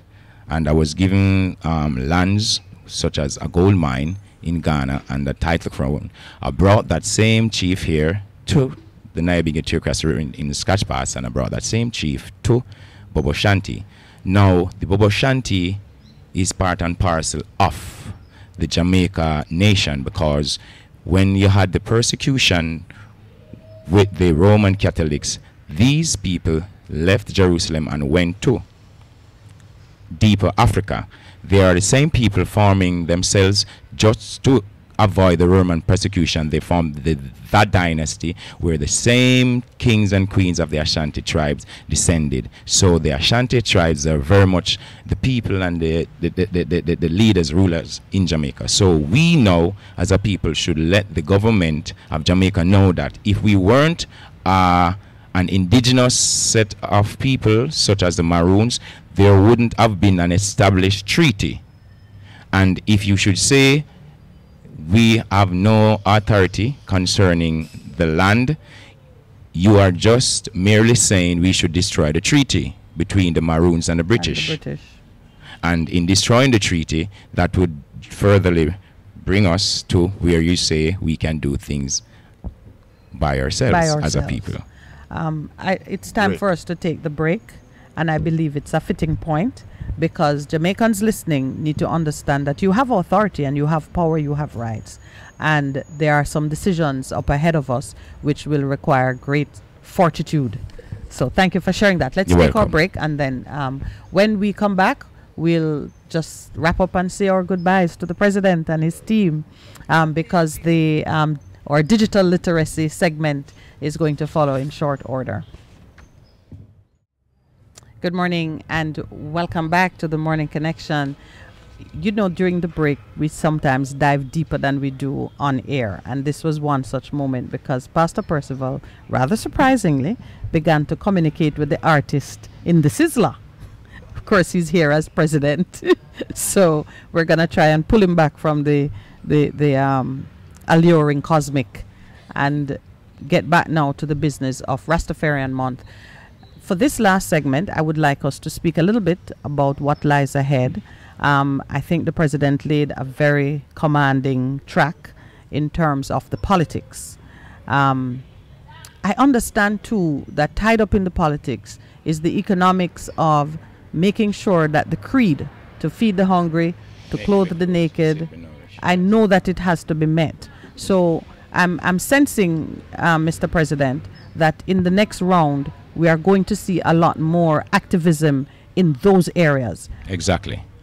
In terms of the economy. In terms of the economics. Because as a wise lady sitting beside you said, you know, we struggled for a long time to get the recognition. But then when we reach there, we never have no money. Because the system still hold on to the money. Yes. So you are very much into, because she put on the table the idea in terms of the creative, that there needs to be a way that what has happened with the music internationally comes back to the people so it can drive economic change and reform. What do you think about that? And here you have a very good example I myself as an artist. Yeah. Because the music is lucrative. Mm-hmm. Yeah, we've made lots of monies from the music, a lot of not just money, but the basic ingredients for the reggae music came out of the natural indigenous culture of Rastafari from the people of the island of Jamaica, who are descendants from the Africans. So therefore, I personally took it as my part and whose lot it has fallen to administrate upon the government of black people, poor people, and put your money where your mouth is. Therefore, I'm in the streets singing for the people. They have nothing to do with writing a song or even a line in the music. Yet they purchase your songs, they supported you at the stage shows, yet there are set foundations in the highland to direct these people to their African spiritual ways, and we are not doing it.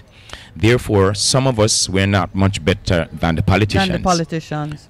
Tell me a little bit about the trust, because you have to have a vehicle through which you collect and distribute the benefits of all right, I would let the Ancient Council designated the Millennium Council to do a lot of work. So that question, I think it would be best for Maxine to answer that question concerning the trust of Rastafari. And then, Sister Max, you could lead into what are the next steps in the month. Aside from the visit that Pastor Percy has commissioned, there will be a royal visit in proper vestments. So that will happen. We have to put a date to that one, but tell us a little bit about the trust. Yeah, well, the Rastafari Trust Fund was instituted in 2011 as the outcome of negotiations in relation to indigenous intellectual property rights and ownership.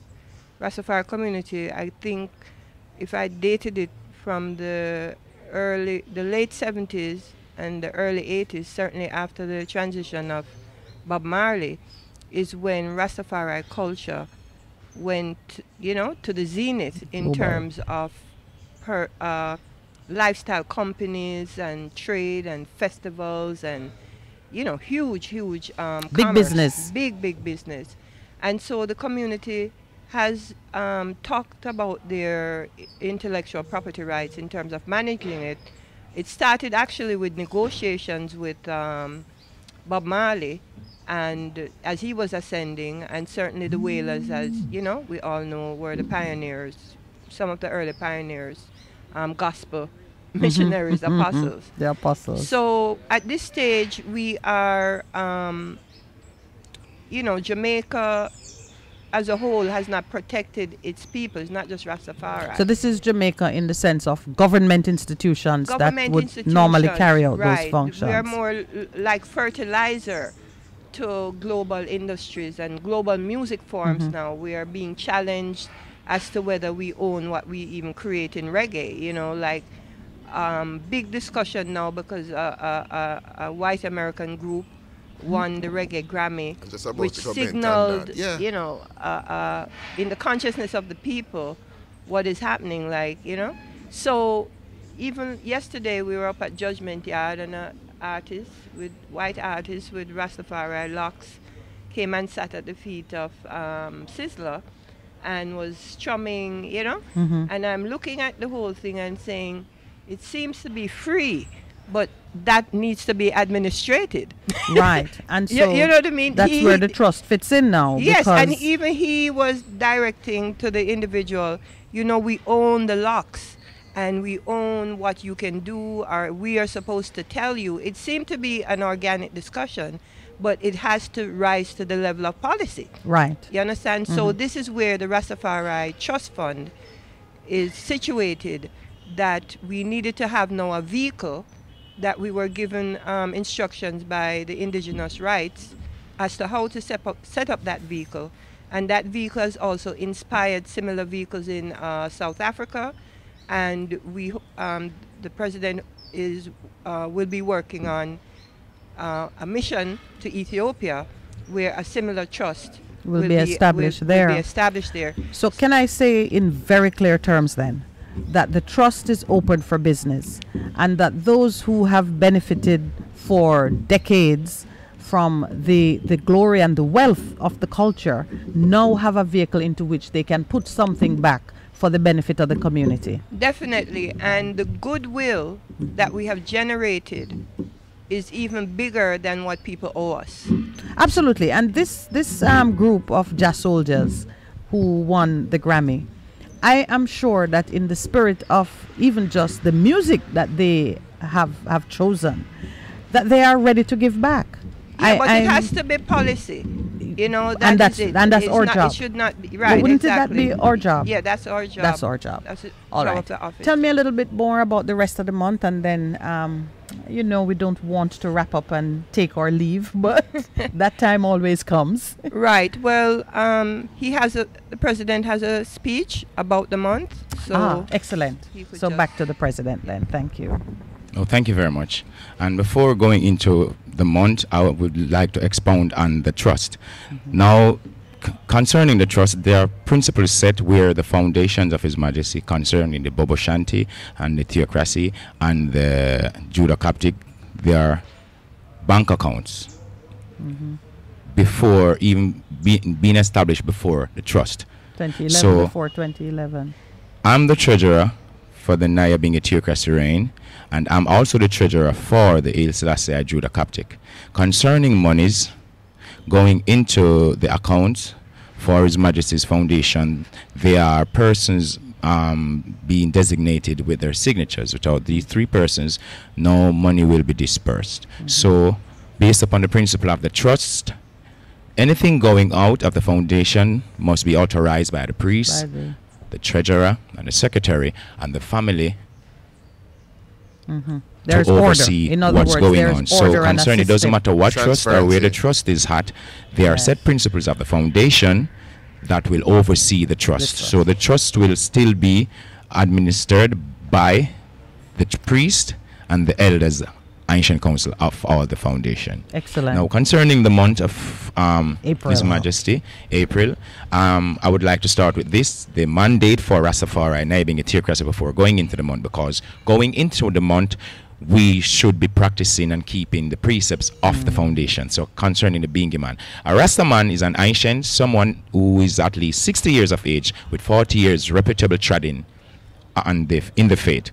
The ancient council, previously known as the Assembly of Elders, has been established since the foundation of the Nyabingi Order in 1947. The ancient council has been functioning as the vanguard and custodian of the Rastafari movement here in Jamaica since the leadership of founder patriarch, the Right Honorable Leonard P. Howell. The ancient council was revised in 1998 and 2003 with the structuring of a working administration for accountability and responsibility.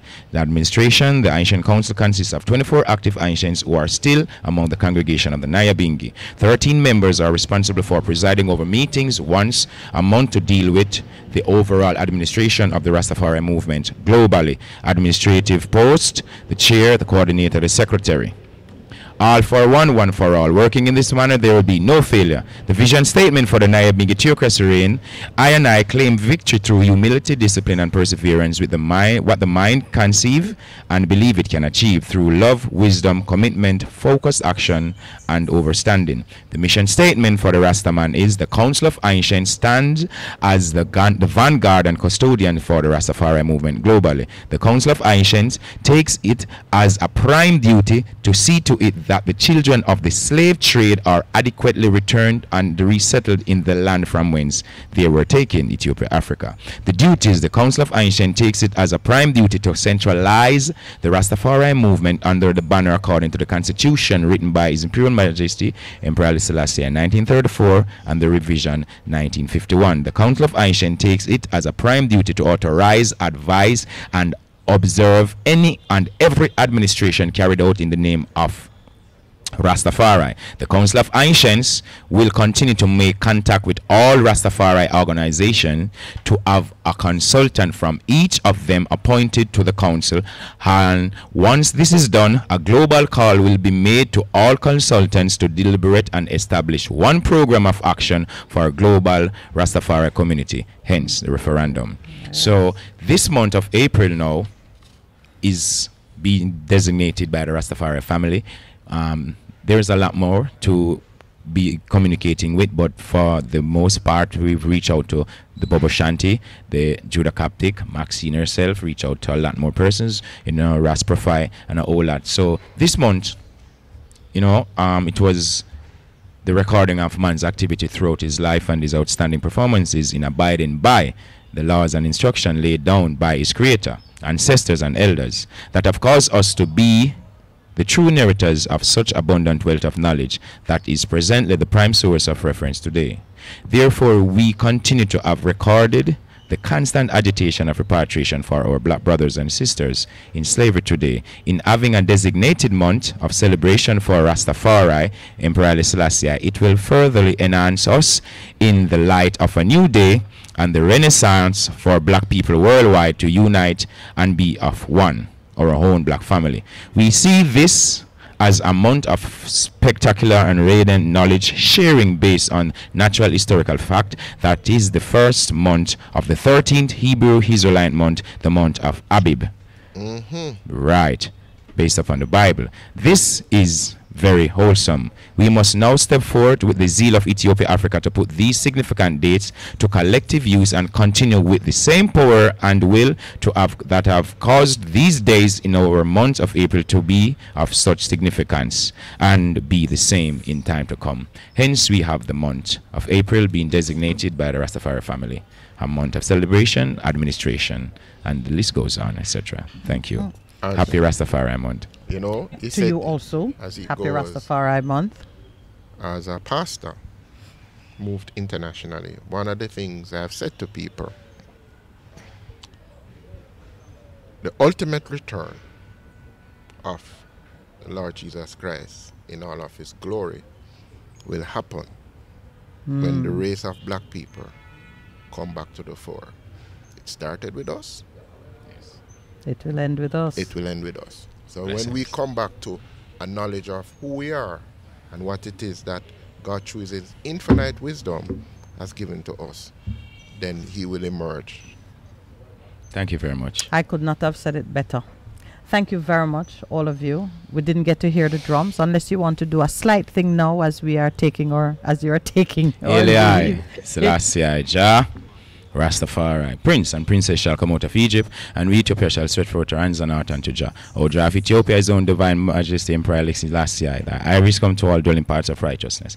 Lead us, help us to forgive that we must be forgiven. Teach us love and loyalty on earth as in Zion. Endure serve thy wisdom, knowledge, and understanding to do thy will. Thy blessings to us, the hungry be fed, the naked be clothed, the sick be nourished, the aged protected, and the infants be cared for. Deliver us from the hands of our enemies, that we may be fruitful in these last days, when our enemies have passed and decayed, depths of the seas, depths of the earth, bowl of the beast. Oh, give us all a place in thy kingdom for ever and ever. Yelemai, Selassie, Jah, Rastafari.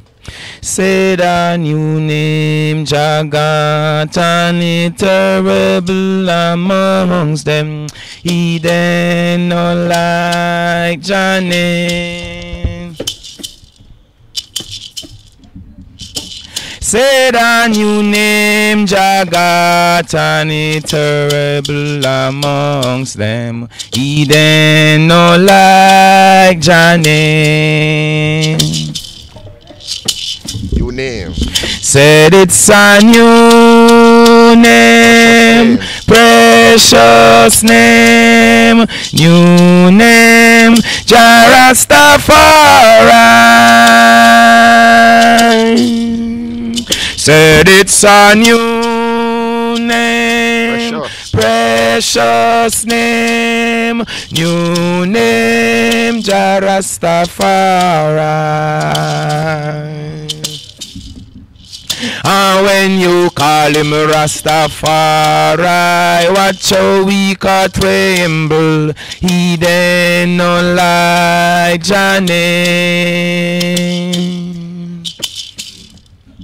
And when you call him Rastafari, watch how we can tremble. He then not like Janet.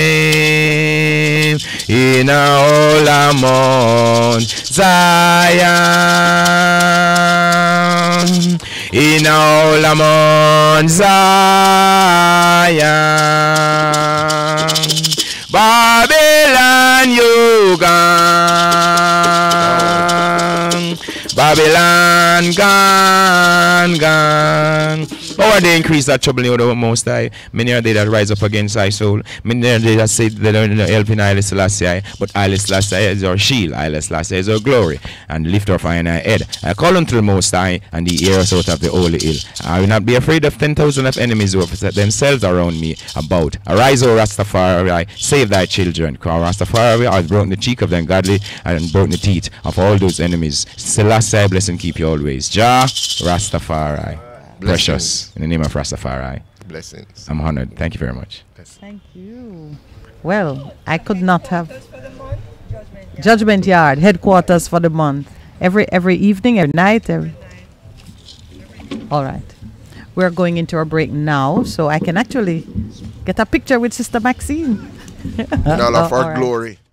Welcome back to the Morning Connection. Thank you so much. I hope you have been enjoying the morning's offerings as much as we here on site are enjoying it.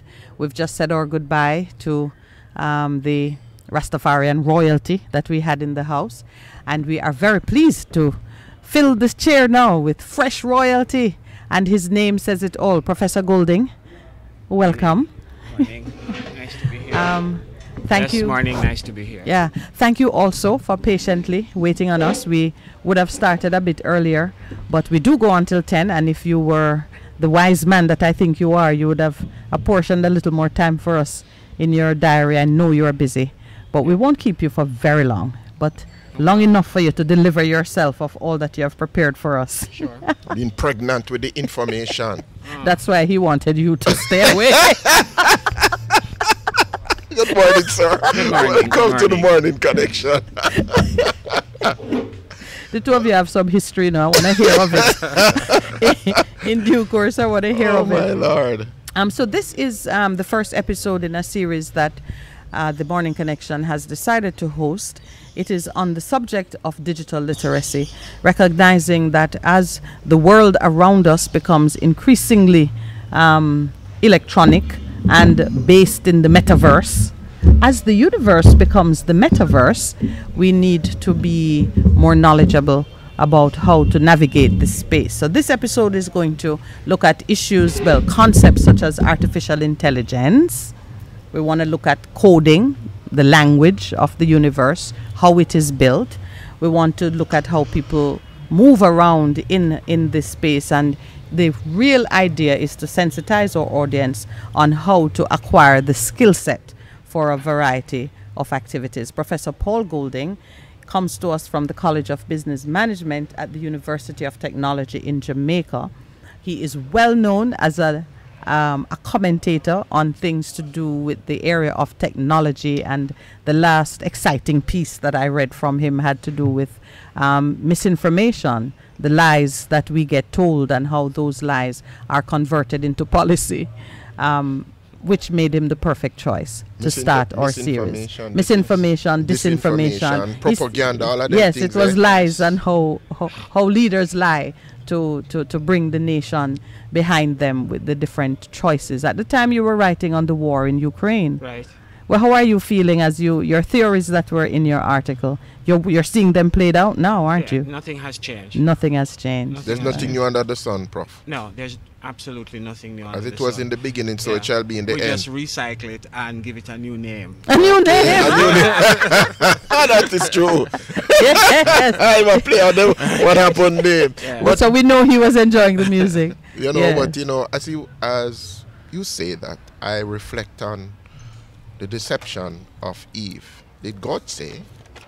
It is not the truth. It is a truth plus a little thing, mix it to make it God. That's what it is, isn't it? Yes, you flavor it. Yes, man, you flavor it in a way which is what continues to happen. You will not surely die. Yes. You will be like gods. Yes. Oh, so that is part of what you're talking about. And from the beginning. Aye. From the beginning. So are we gods of this universe, the virtual world?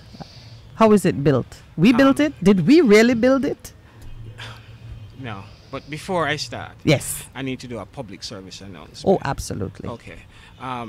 I was asked to hail up my squash crew for Mutech. That is a tremendous public service announcement. If not, You could not go back to university. Yes. You can share mine. I can't return. So I've done Please making sure. call them by name. Give us their weight, their age, their how skilled are they in That's sport. misinformation or Yes. disinformation, Oh, Prof. that would be misinformation to talk about their skills.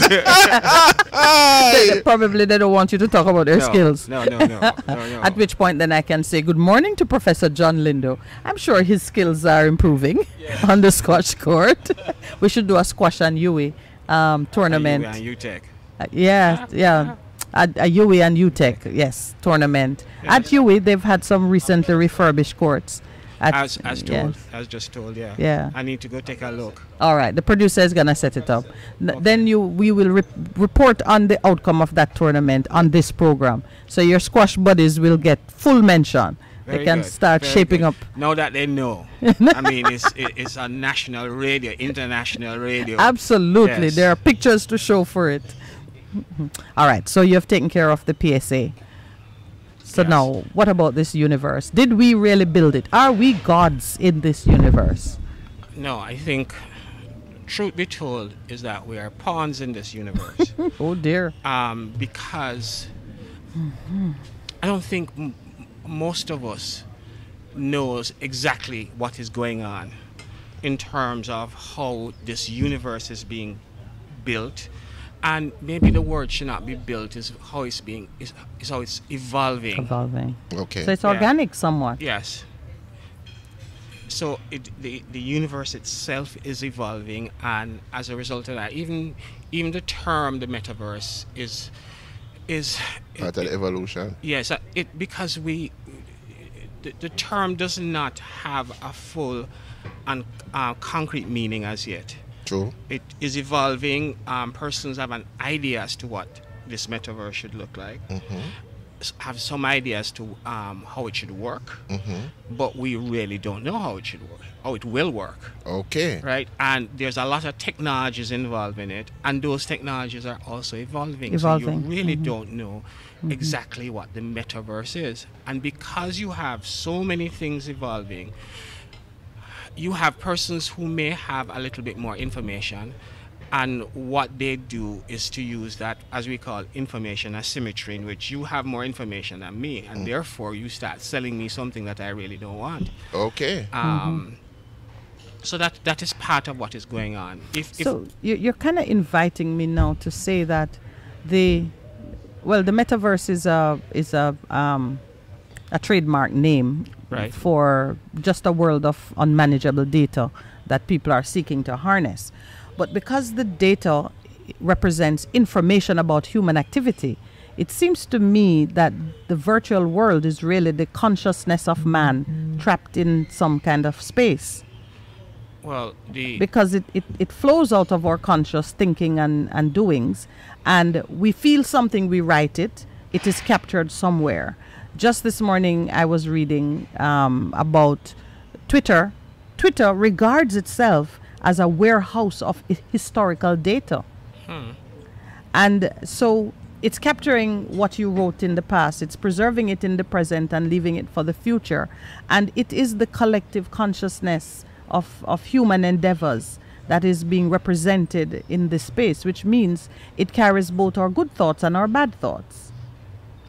It will be used against us in the future. at the turn of the century,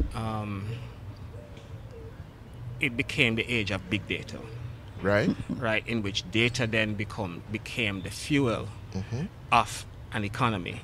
Right?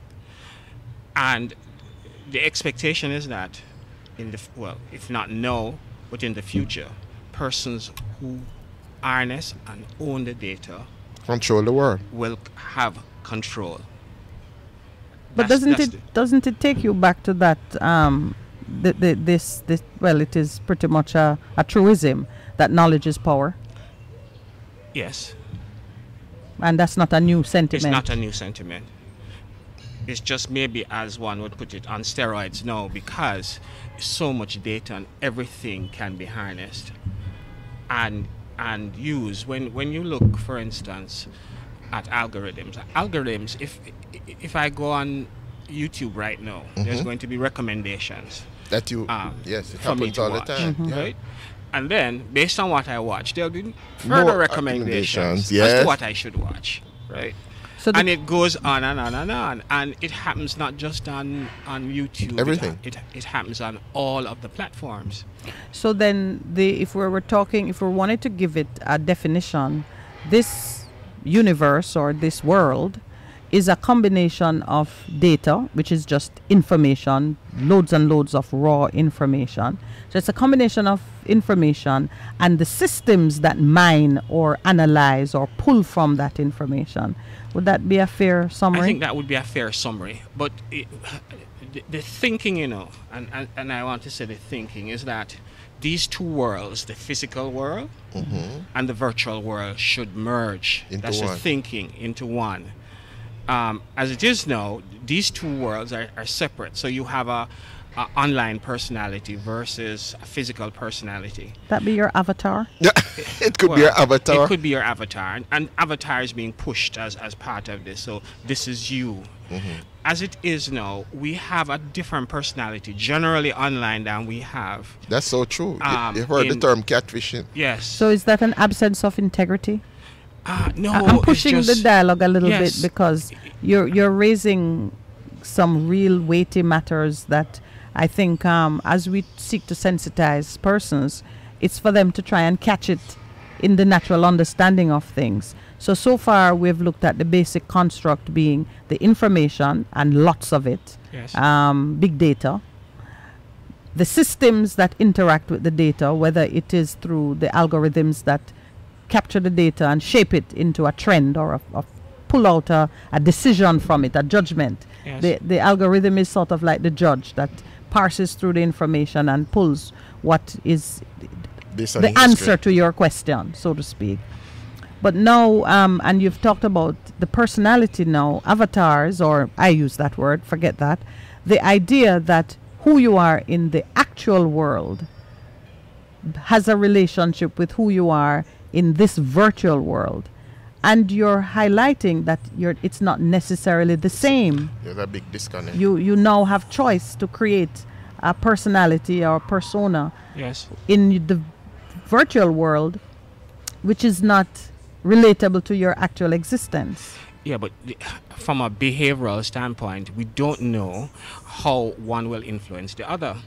As it is now, we know that So that's the psychology generally, of it. right, there is a difference. You may be online and far more outspoken than you would be In person. Yeah. So you will express things very colorfully to online, while When you in interact with the physical person, the real, that's not the Yes, person at all. It's not the person.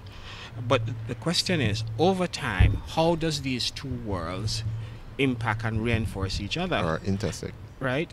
Does your persona in the virtual world eventually impacts your persona in the real world? Because as it is now, there is no online etiquette as it is now. You do what you want. You say what you want. And the only people who are policing you on the, and I use the owners of the platforms. Right. And we saw that recently in terms of what happened with the election in the US when a story that Yes. could have affected the election Yes. was suppressed.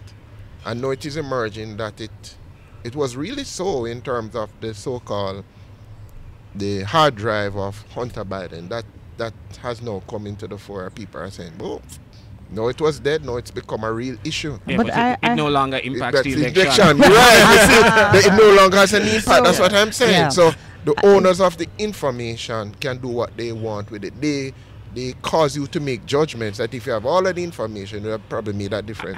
I want to make a point here,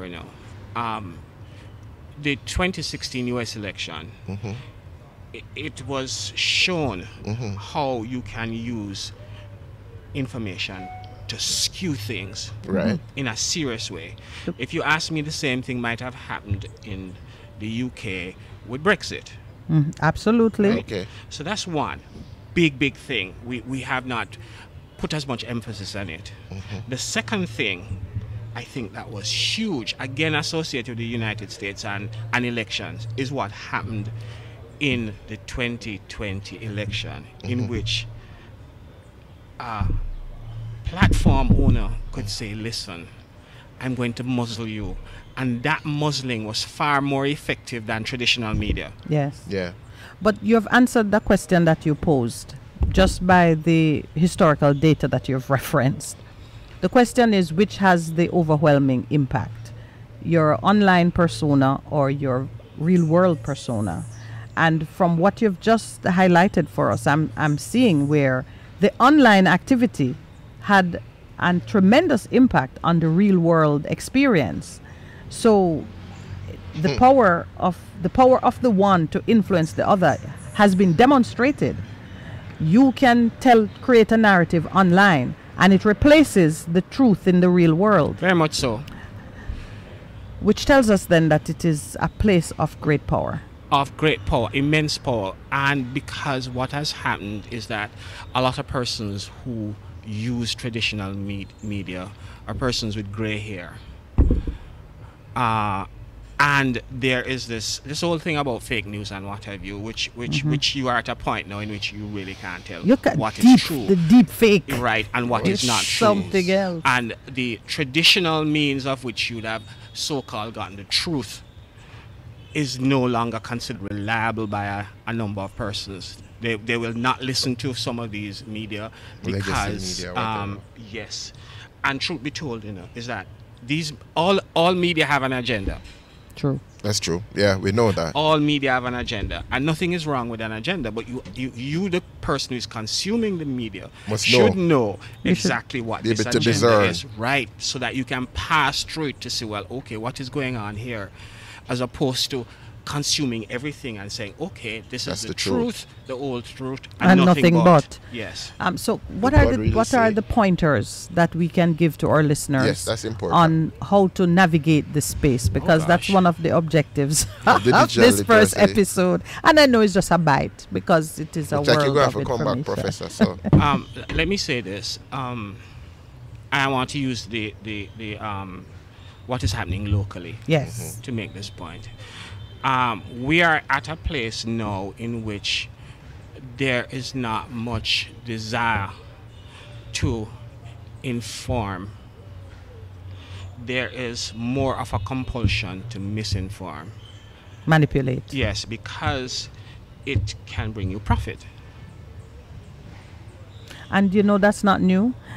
A lot of the case law and the precedents in that deal with slander and just printing stuff that is not true. It is the punishment is based on a calculation that you have estimated that you will make more money printing the untrue information or the malicious eye-catching information than you would printing the truth. So when the court seeks to condemn that kind of behavior, it punishes you in the pocket. Yes. It's the same principle you're highlighting now. Go ahead. There's this case of opioids, right? Yes, right. A big thing. Right. And what I can't remember the name of the company now, but what they did was to calculate that, well, okay, how much money am I going to make by pushing opioids? By the time they catch up with me. When it's time for me to pay, but I've made enough money that. What would that be? So you mean they actually sat down, Prof, and did that?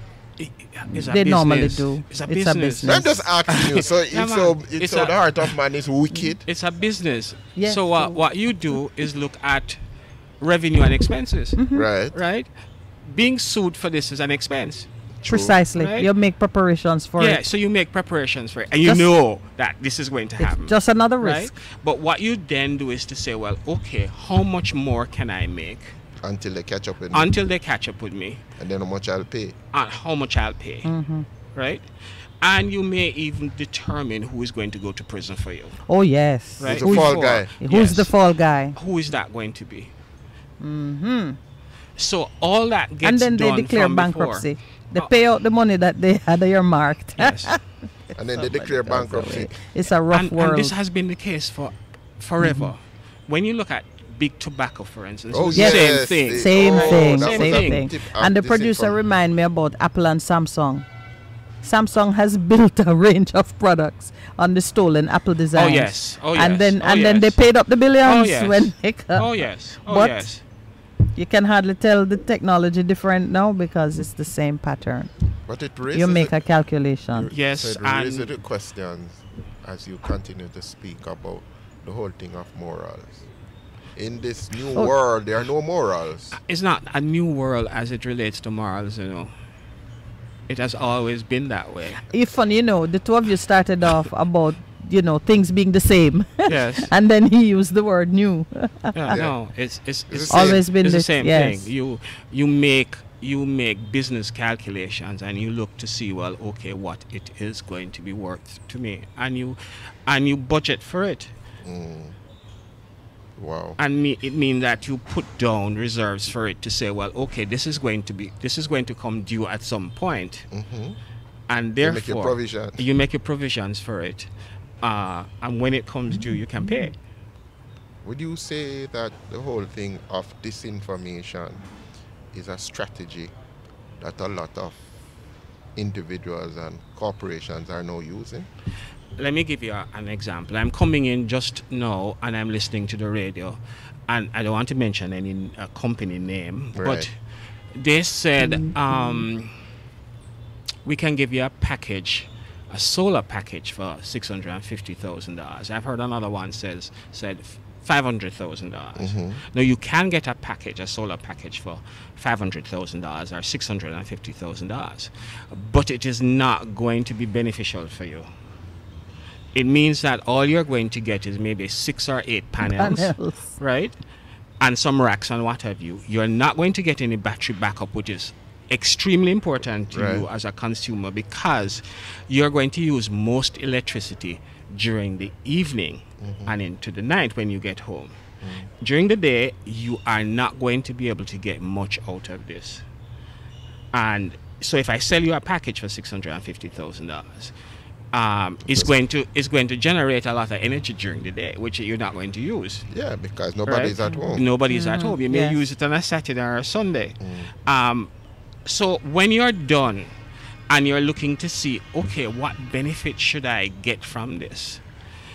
The consumer is going to complain and say, listen, I'm not getting what My I needs thought." still are Right. not met. So you don't give the consumer all the information, but you sell the consumer something, a product, which is saying, listen, I'm giving you a solar unit. And you're saying, well, yes, I'm going to. And there's no regulation now in that area. Oh, yes. Right? There's absolutely no regulation in that area. So you find that these things are happening. You have some persons who have more morals than others, and they'll say to you that, listen, $650,000 is not really going to help you to solve your problem. But others will send you a package. And will give you loans and all that kind of thing. And basically what they want to know is, what is your ability to pay? And if you can pay it back, the person, you're fine. You're in. Yeah. But to the point you made earlier about big data, the utility and I think the attraction that this world holds for most of us is that you can find an answer to almost any question you pose. In the situation you just outlined, someone could go on and say, what are people saying about this product?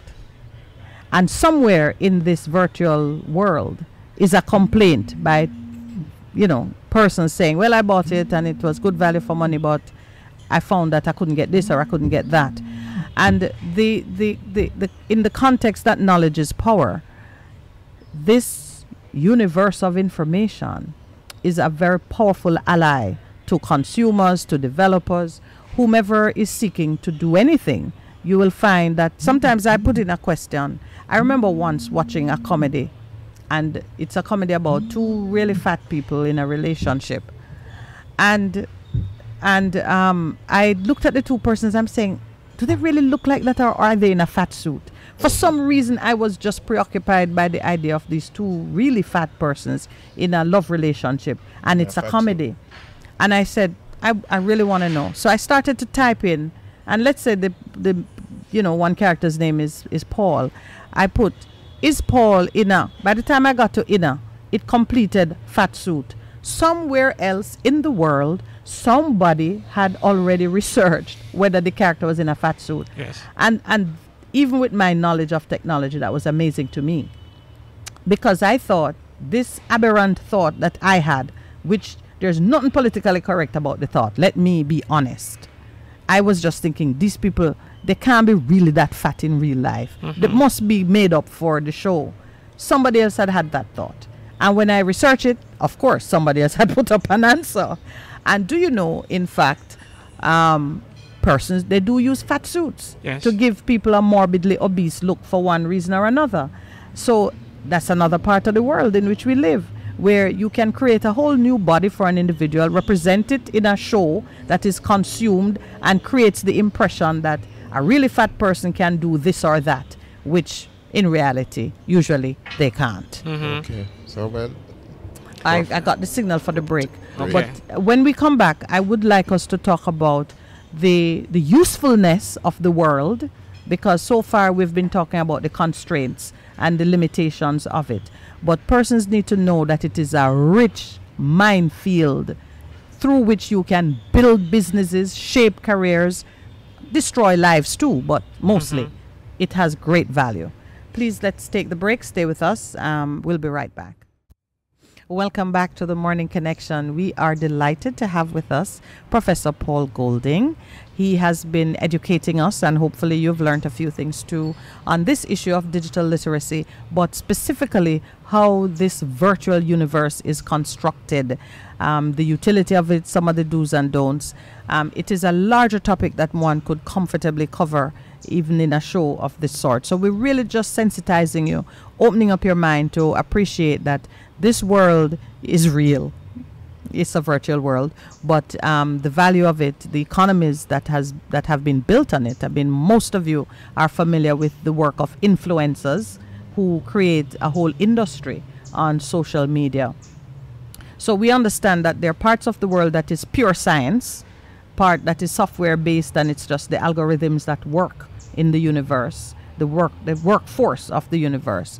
But if you would just speak to us on some other elements of it, social media in particular being one aspect of it, and the economies that can come out of your interaction with this virtual world. That before you speak, the whole thing of digital literacy. I remember, and this is something that actually happened, there was a young lady who was in class, and the teacher was saying she's not understanding what I'm talking about. I says, okay, probably she can't read and write. So I simply said to her, come here. And I took out the paper, and she read it perfectly. And I said to her, do you understand what you're reading? She went blank. So we're talking about digital literacy. What are we actually referring to in terms of the literacy part of it? Okay. So let me look at digital literacy first, and then what I'll do is to look at the technology itself, which is a whole slew of technologies really. But digital literacy really is having the skills, the know-how to operate in a fully digital environment. Okay. There's a framework to it which looks at access, for instance. So you need to have access. Without access, you cannot participate in this transformational digital economy that is evolving now. You need to be able to communicate. Okay. Access communication. Right. Access communication. You need to. There's a privacy and security part of it. Okay. What else is in the framework? There's a policy. I can't remember everything else that is in the framework, but generally what digital literacy is having the skill to participate effectively in a digital environment. Okay. And also knowing the risk that is associated with it, because people tend to forget about that part of it, but you need to understand the risk that is associated with it. I don't want to go off on a tangent, but I just want to make one point. When we even look now at what is being pushed with digital wallets, they are extremely good benefits to be had from it. True. But there's also other downside. things that you need to know about, which we're not being told about. But that's for another time and another place. But so that is the definition for what digital literacy is, without going into all of the details. The skill set to navigate the virtual environment. Right. Now, mhm. now, talking about the technology itself, any technology that you have is dichotomous, right? Meaning that if you have a knife, which is a good piece of technology, it can be used to cut things and cook dinner and what have you, but it can also be used as a weapon to kill. Right? The same thing with a car. A car is very convenient. It takes you, or any kind of motor vehicle, it takes you from point A to point B quickly, but there's also every year deaths associated with it. The same thing with digital technology. Yes, it's a tool and it's a weapon. It's a tool. That's exactly what it is. It's a tool and it's a weapon. And persons have weaponized it, right? And persons have used it as a tool. And we saw a lot of it being used as a tool, especially during COVID. Without Zoom, for instance, classes would not have continued. Business meetings, all of these kinds socializing of things would not have continued if that technology was not around. The mental problems that would have been associated with this, with the this isolation pandemic, for not Zoom and other platforms like that, would have been it would have been significant. Yes, right, because there would have been no socialization. In fact, since the pandemic, what you have found out is that the people that you live with, you have learned more about them than you did before, because when you are at work, you spend 8 hours at work awake. So the people at work, you knew them pretty well, right? And you'd go home, and for a couple of hours, you would socialize with your family and what have you. And then you go sleep, and the next morning you're up and you're gone again. And you're back on the same grind, yes. Now, what happened during COVID is that you had to learn to know the people around you, even at a deeper level than you did before. And for some person, they realize that really, I can't stand you. Hey! For so long. You know that divorce went up in some countries. Yes. So did violence against women and children and various sexual... Yes. And violence against men too, but that's another story. Violence against partners. Oh my Lord. So it's transformative of lifestyle and work patterns. Yes, and I don't think we have given Zoom, for instance, the credit that it deserves, because it has... FaceTime. FaceTime was the way through the means by which many people said goodbye to loved ones who were dying in hospitals. Right. But the technology, overall, you're quite right. It was a great partner to us. Yes, when you look at other aspects of it too, being able to shop online, especially for food. Right. Persons got innovative. Businesses came out of it. Economic activity. Yes, the economics came out of it. Right. Excellent. So it is clear. We haven't had drone delivery in Jamaica, but it's coming. But it's coming. Yeah, it's coming. So there is a lot of innovation that came out of it, and most of these innovations were driven by technology. Other than that, these things we would not. The way we responded to COVID without technology, it would have been completely different. Yeah, completely different. And chances are, what would have happened is that the pandemic would have lasted longer, because it would have required more interaction for you even to get food. Right. Yes. So the isolation would have been far more difficult to achieve. Yes. And you saw how some people broke. The parties had to go on, notwithstanding, because the isolation proved to be unbearable for some. The economies, you've touched on that. I think that might be enough for this session. But how do we acquire those skill sets? We've had 1 or 2 persons who have called and said, whatever training is available, I want to be included. Okay.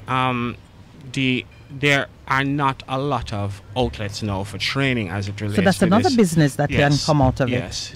I mentioned while we were on break about microcredits, and microcredits are credits in which you, sorry, So this is at your university? yes, because we're looking at University of Technology, we're looking at microcredits in which what you do is not go through a full degree. You have a menu and you can select from the menu. Train for the job. Yes. Training Yeah. for that Right. specific job, which is something that Hart has pioneered also in terms of designing. You call it microcredits, just something for the job. So and there Right. you go and say this job, and then you have the full thing like in terms of your in the food preparation. Or you Yes. can just be Yeah. trained to just make sandwiches, and that's the Yes. job that you have. Yeah, so Hart has actually put out a series of videos that do exactly that, and the lecturer there, who is the voice of those videos, she's going to come on the program with us. If I can organize some sort of interaction, I will, because she has been doing these like 5-minute videos that speak to just a specialized a small area of things, and it's part of their digital literacy program, appreciating that persons learn in different ways. Yes. And some are very visual, and if you have a video, it's a much more appealing way to deliver the information than if they have to read and sit in a classroom. Yes. And so on. How is the university itself utilizing the technology in the delivery of education? Oh, what I found is that delivering online, Takes more work I don't think so. to get used to it. Some people said, No, for me, what it has done, and for a lot of my colleagues, what it has done, it has opened a lot of other opportunities. "Oh, that's what it has done." Yeah, I use videos more than I normally would have, and like you say, when I use a video and then I explain it after, students say, That's A what new we're level of talking about. understanding. Yeah. Yes. right? So I have done, for instance, if I use just one example, I have said to students, listen, do not go in an airport, for instance, or use any public Wi-Fi and do anything Financial, secure. gone Right, into your anything bank financial. account. Don't do anything like that. You can browse the internet, but don't go do anything else, right? And I explained to them what an evil twin was, in which, but when I showed them what an evil twin was and how it works, in which somebody can be sitting over there with a computer, and what they're doing, what I'm seeing is their Wi-Fi hotspot. It is called Ligani Club, free Wi-Fi, but it's not really Ligani Club's free Wi-Fi, right? It's the evil twin. Is the evil twin. So I'm there now, and I am browsing. I'm not browsing. I decided to go pay something on my bank. Oh, And you all the jump on the free information that you go Wi-Fi. on the free Wi-Fi, and all the information that I am transmitting It's captured. is being captured. by that individual. By And when that you go your bank individual. out, you reach up, it's empty. Yeah, but you're still getting online, you know. You know, but Yes. So You're still getting online, but what is happening now is that there is an evil twin in between you and the internet who is gathering all your information and can therefore go and do whatever they want to do with. In fact, what they'll do is impersonate you after this. They have afterwards, become steal your you identity and Yeah. spend your money.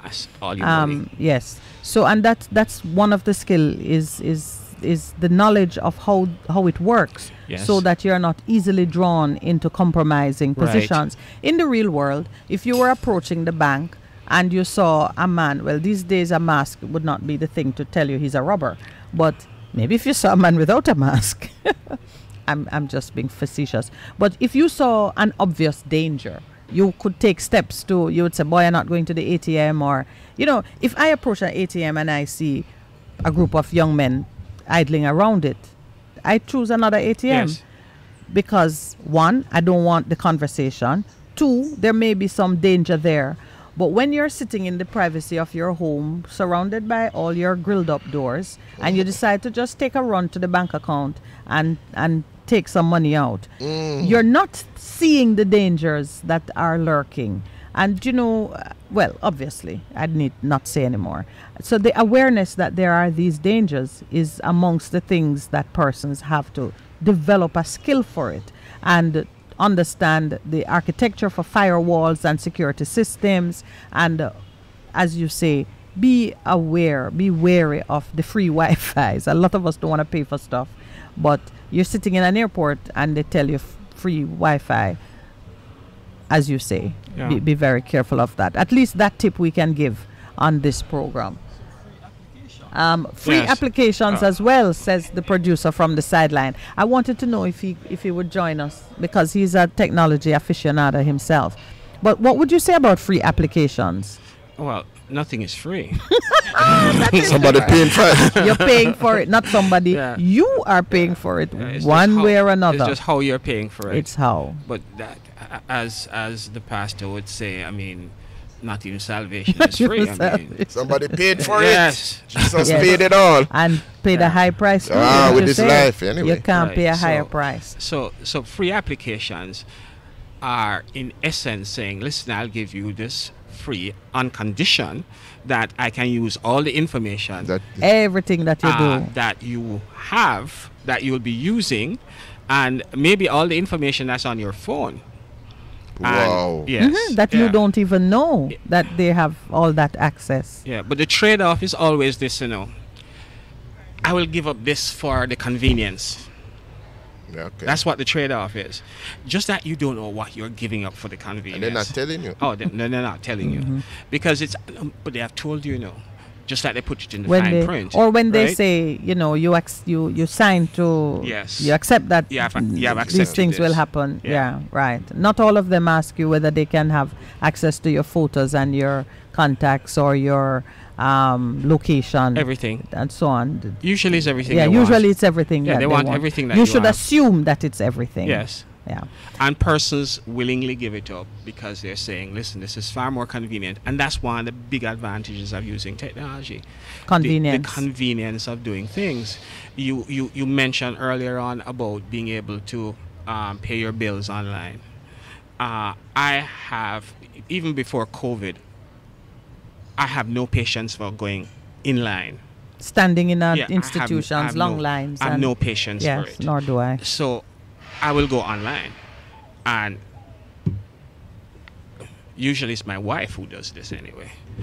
No, I have to say who is the chancellor of the exchequer here. Yes, man. Big up. I was just about to say who is doing that. Yeah, and I she's not feeling too well, so I just want to big her up this morning. Oh. But You she's the better. chancellor of the exchequer, and she does all of the bill payments.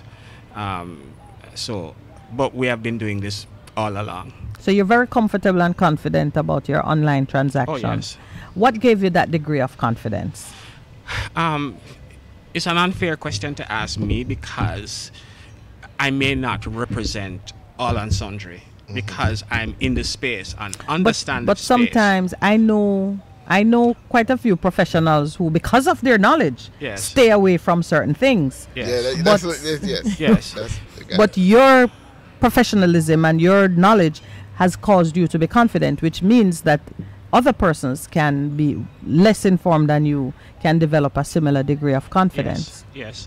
One of the notions that people tended to have and may still have is that doing things in Jamaica is not as secure. Doing things online in Online. Jamaica is not as secure as doing it elsewhere. But that's not true. It's That is actually the far from opposite. truth. It is as secure as anywhere else. Yeah. Um, Well, it might be more secure as some other places because They have a lot of hackers. the hackers and the raiders might not be as prevalent in Jamaica. they As in, don't care, doing as long as they can make money.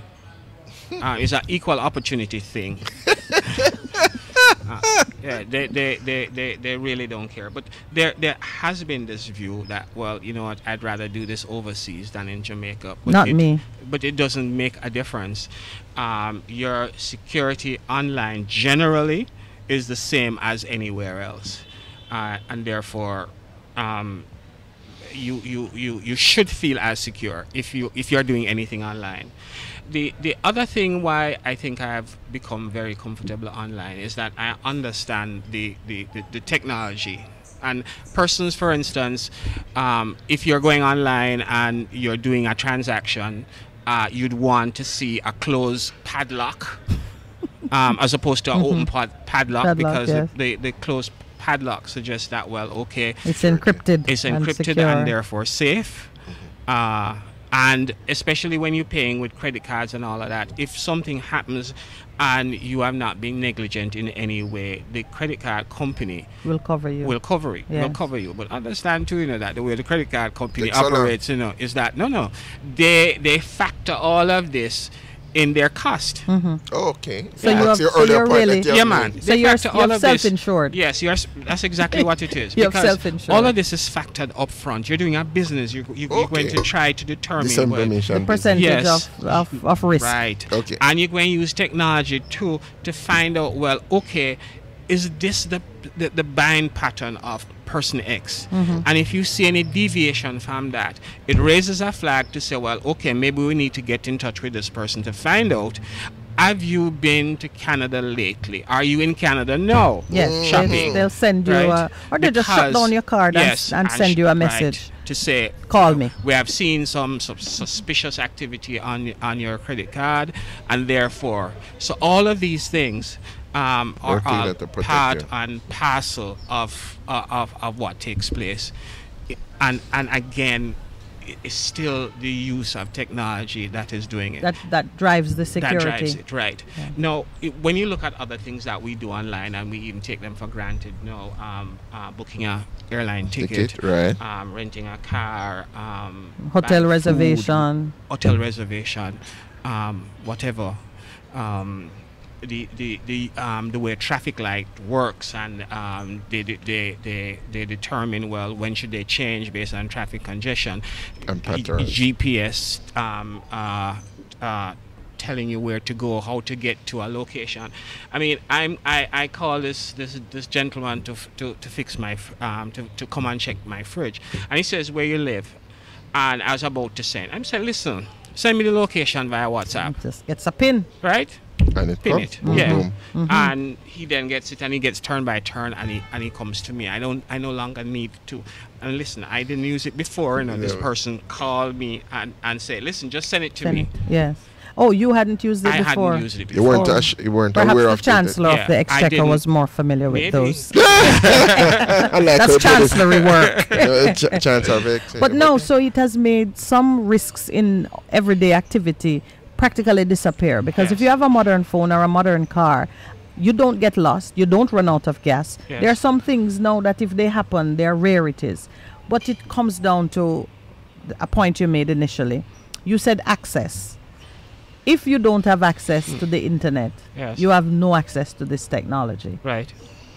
So even as we are sensitizing persons in Jamaica, we are still very much aware that what we're talking about, many people won't even have the full use of it, because basic access, meaning you can connect, and then the quality of the access are also some issues that we have to take into concern. One of the areas of awareness too, for me, I'm very impatient when I'm online, forgetting that the speed of the service is based on the quality of the connection that I have. right. So some Jamaicans are mistrustful of it, because even though you would spend more time standing in a bank line, when you're there and you're watching the things circling and circling, and there's a certain bank that I can never get authenticated on the first try, you have to keep entering. It just doesn't connect immediately. I'm starting to wonder if it's a strategy.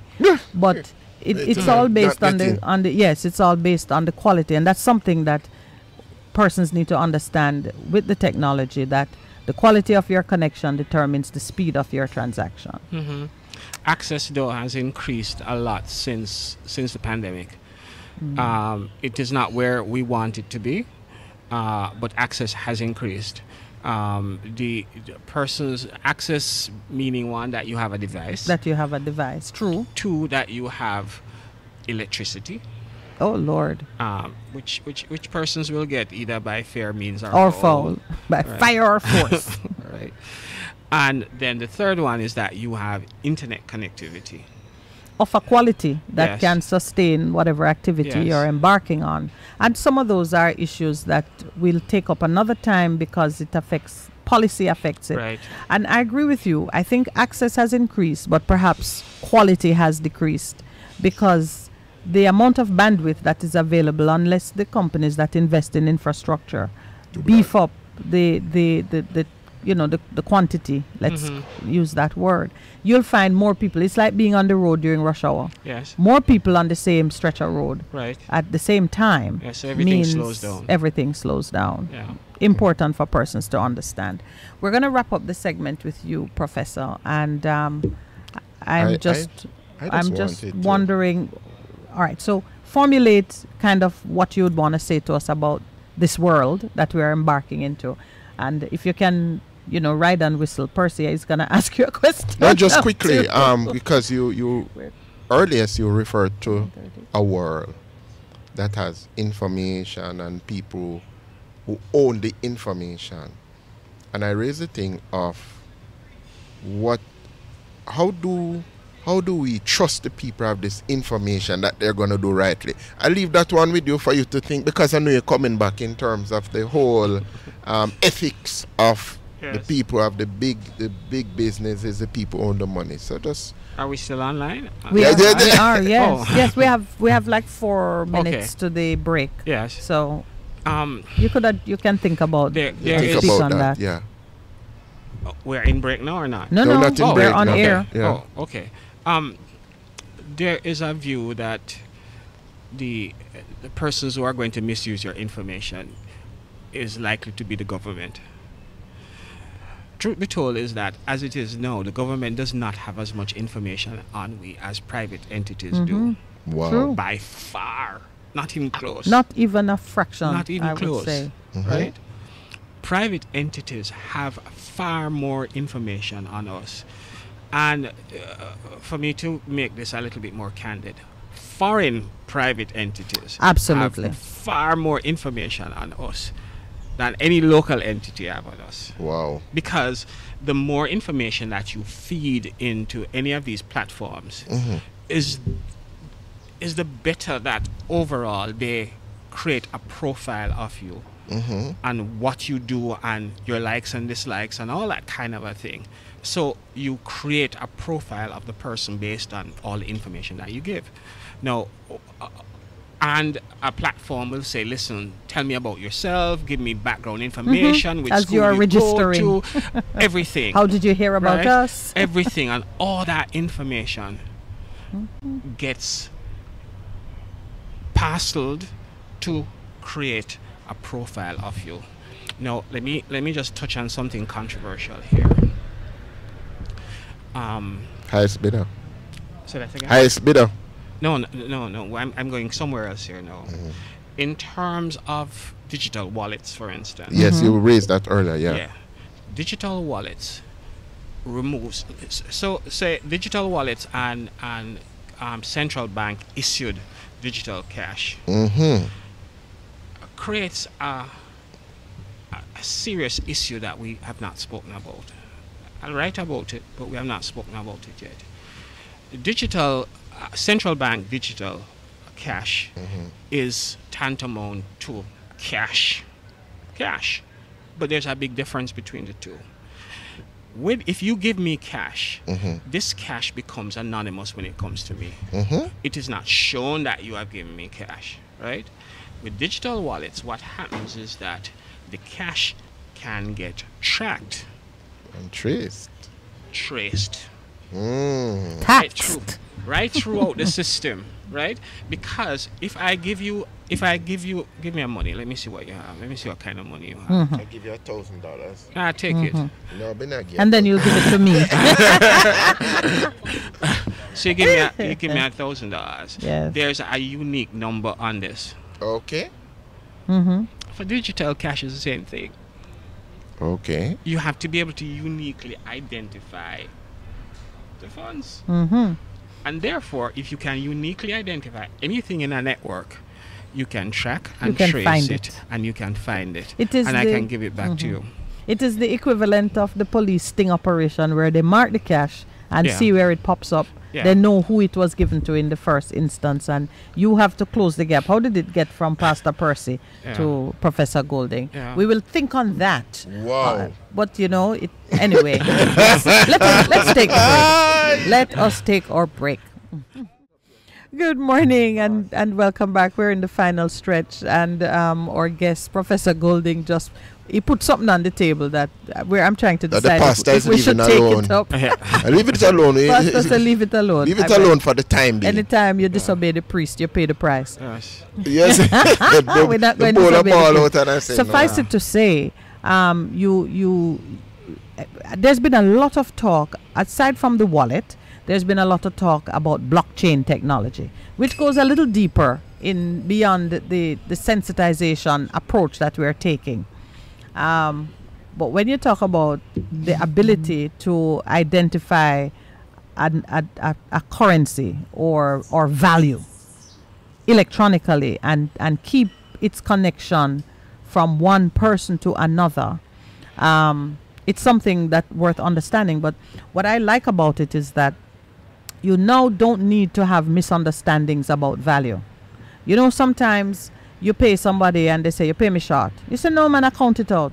And somehow Yes. $1,000 had fallen Yes. between the cracks, between the two of you. Yes. You are certain you gave them the right amount. Yes. And they are certain that it is short. Yes. That dispute no longer exists. No longer exists. That's for sure. So you were asking what would I like to leave with Yes, this? yes. Because he left And- that one alone. Right? Yeah. I think the main thing that I'd want to leave with the listeners is that all technologies are dichotomous. Wonderful. Yeah. Yeah. Good and bad. Like Yeah, everything they're all else. good and bad. It's important that we know both the good and the bad about it, so that we can make informed decisions. Our decisions, though, in a lot of ways, is going to be limited over time because we tend to prefer convenience, and we will give up most things for convenience. True. Yeah. I maybe I shouldn't go here either, but some persons that I've been speaking to say that, well, boy, listen, I've not only feel more comfortable going to church online, but I've also changed churches because for whatever reason. Not feeling Yes, me right. you right, and know that you have choice. Know that because you have choice. Some of us, when during the isolation, all 3, 4, 5 church, Yeah. because you could listen to different persons, At and you different begin to have a basis for comparison. Yes. And choice. At the Yes. heart of it is choice. Yes. So we embrace the technology for the choices that it gives us, for but we sure. need the discernment to Yes. choose wisely. Very much so. Is it different for anything else in life? It's not. When we choose our politician, we have to choose wisely too. Let me choose our wives. and our Wives? husband. How many are you choosing? In some countries. You choose your wives. I didn't, I tell you what, didn't know that the yeah, pastor some was of us into are polygamy. staying. In some countries. Some of us are leaving that alone. I've only had one. Meet only one we have, Yeah. Pastor Percy. I didn't get that S on it. And the chancellor of the executive is Yeah. making sure. Yes, He's the chancellor. Yeah, I want to go home. That plurality would be unfunded. Yes. They're on its own. All right, Professor, thank you so much. It Yeah, is but- even nicer to interview you in person. We've had some good chats on the Yes. telephone, the technology. And Yes. so here I go again. In person will beat technology any day. That's how I feel too. Yeah. That's why it says, forsake not the assembling of yourself. There's something that happens in Yes. the corporate when we come Yeah. together. Hebrews. Absolutely. The next time we speak, we might talk a little bit about transhumanism and the way that the virtual reality can be deepened to be Giving to the be man even headache. to be even more intense. I have, and I need to plug this just before we go. Yes. I've sent out a survey to you guys, both of you. I'd like to get your number that I'd send it to. No, I Oh got please, it. I have You got already it? given it Oh, to But her. I was asking Every permission person to here. release it. Oh, please. I want to release it. We Yes. have WhatsApp groups. I And gave Yes, I gave the please, permission. Were please. you mistaken about the Yes. permission? But the man come in person and tell And me that yes, it's even so greater I proof. come in Yeah, in yeah, person. yeah, I tell you, I said, well, send it out. In person But one thing. thing with it though, Prophet. too No, long. don't say. Yeah, but listen, if you really want to find out, You You should do it in gotta parts. you gotta dig deep. yeah, but if you do it in parts, you see, if you do it one time Eh. and the person do it, done.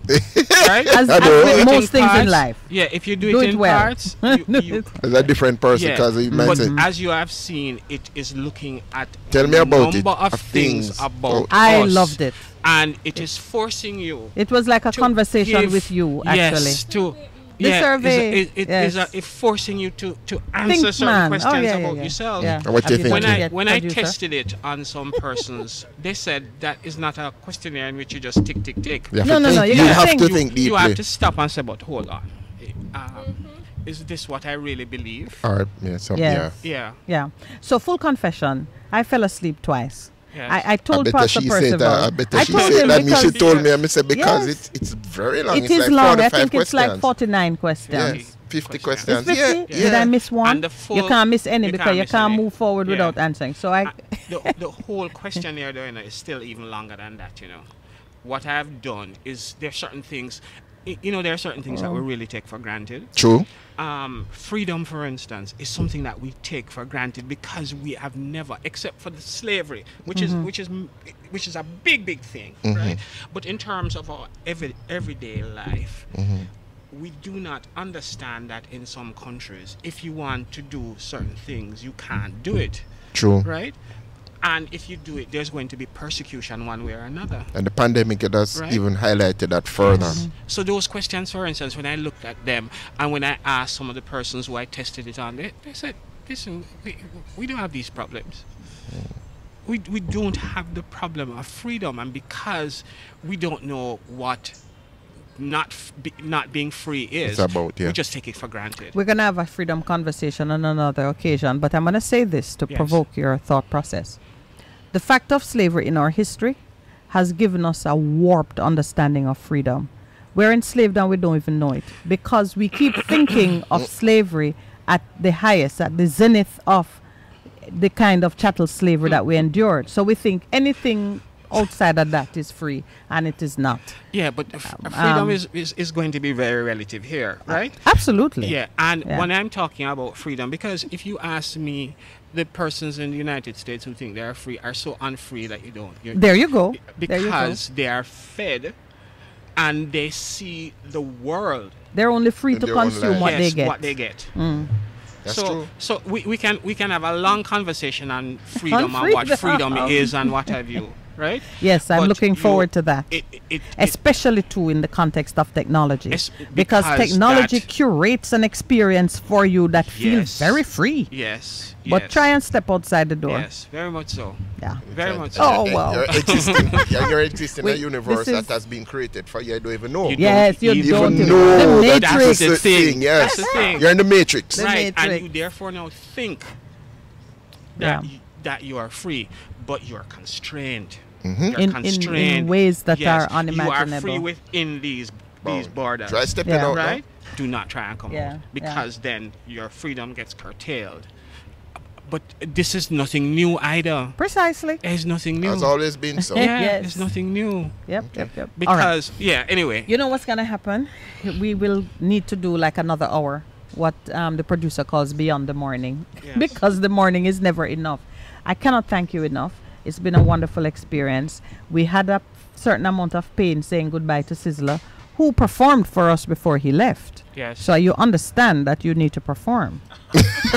No, I'm your friend. I'm your friend here. You're gonna sing for us? No. But you need a remember drum and you need 2 or 3 people with you. What was So, what was the song? The title of the song? that you sang? what was it again? New name. New name, new name, new You have a song. new name. Yeah, new name. And I used that in. Oh, so that's your performance. That was my performance. You know what? You didn't see the play on words. Yes, earlier man. on. Yes, I yes. That think, it was listen, brilliantly done. Yes. Yeah, Brilliantly he does. done. He does. He My really is thanks an to artist. you, sir. Yeah. And Really. Pastor, were you enriched by staying at Let the me tell table you with the something. professor? Remember, so me can say this now. As you are leaving, you Yeah. never want me be here, but I've been your greatest ally and friend on the program. Oh, It's okay. good. Good to meet Yes. you. Then looking forward to a further fruitful Yes. engagement with you, because it Yes. looks like when we begin to talk, we go all over the place, but Yeah, man. it is It's in deep, enlightenment. it grows, it grows, it grows. Yes, thank you very much. All We right, guys. appreciate It was really good being Yeah. here. I Thank you enjoyed- very I See you enjoyed another the time. interaction. All right then. All right, Blessings. All right, guys. We are truly in the last 15 minutes of the show. It has been a morning.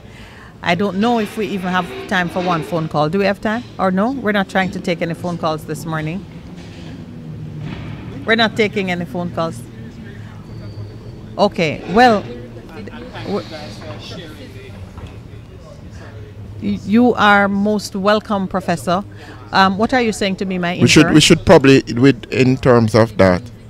Yeah. What we could do in terms of the God Cares group that we have, we should send out that questionnaire in it and see how many of our persons didn't respond. I've sent it out already to groupings and people that I know, because I think the questionnaire that he has asked us is so... It's deep. It's deep. It is deep. It is instructive and it is pushing you to really think. Yes. Your brother is leaving. Oh, you're leaving now, Righteousness? No, man, come sit by the mic and tell me something. Oh, this is Righteousness. This is Righteousness. Oh, okay. And let me tell you, Righteousness is my family. Righteousness look like any other wind from up in Davistown. Okay. Righteousness over misgodliness. Hey, hey. Oh, that's all right, Righteousness. move closer to the mic, Righteousness. This is not your phone now. Welcome to the Morning Connection. Good morning, Miss Minute, family.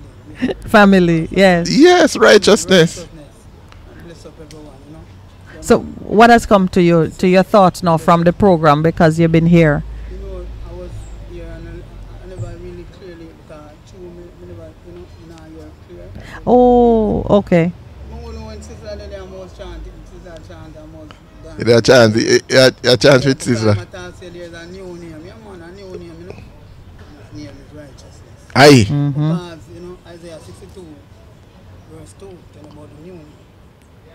And, you know, Psalms, as him say, tell about Psalms 9.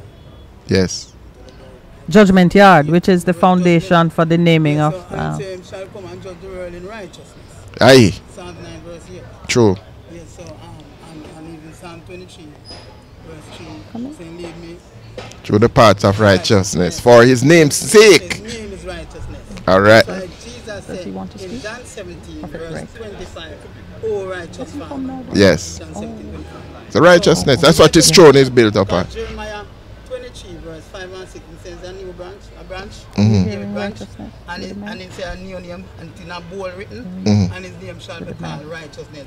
Jeremiah 23 verse 6 say our Lord name shall be called Righteousness. it's in a bold written, big, Okay. big right. Not just to find You want to give us one of your poems, because we never know that you were an artist. the man of righteousness, godliness. So The one that give you the name. That them. Yeah. Give us that one. That how they were able to give you the name. You remember? I mean, the righteousness. The Yes, you righteousness were part, supposed to yeah, come yeah. prepared to read one of your poems. Poems, man. Because I don't come with real friend, you know. So where is it? But me have everything I have to read. Oh, okay, God good. inspire me and God touch me out. All right. Words. Do a quick one Yeah. for us. We have a few But, minutes yeah, left. so which one was you say one? Righteousness. Righteousness. Oh, you want righteousness? All right, bless you, man. Glory to the highest. Blessed be the Lord. Yeah, man, a righteousness over mess and God over ungodliness. God, Lord, so must declare his righteousness unto the people. Yeah. So where there is no righteousness, when righteousness increase, evil decrease.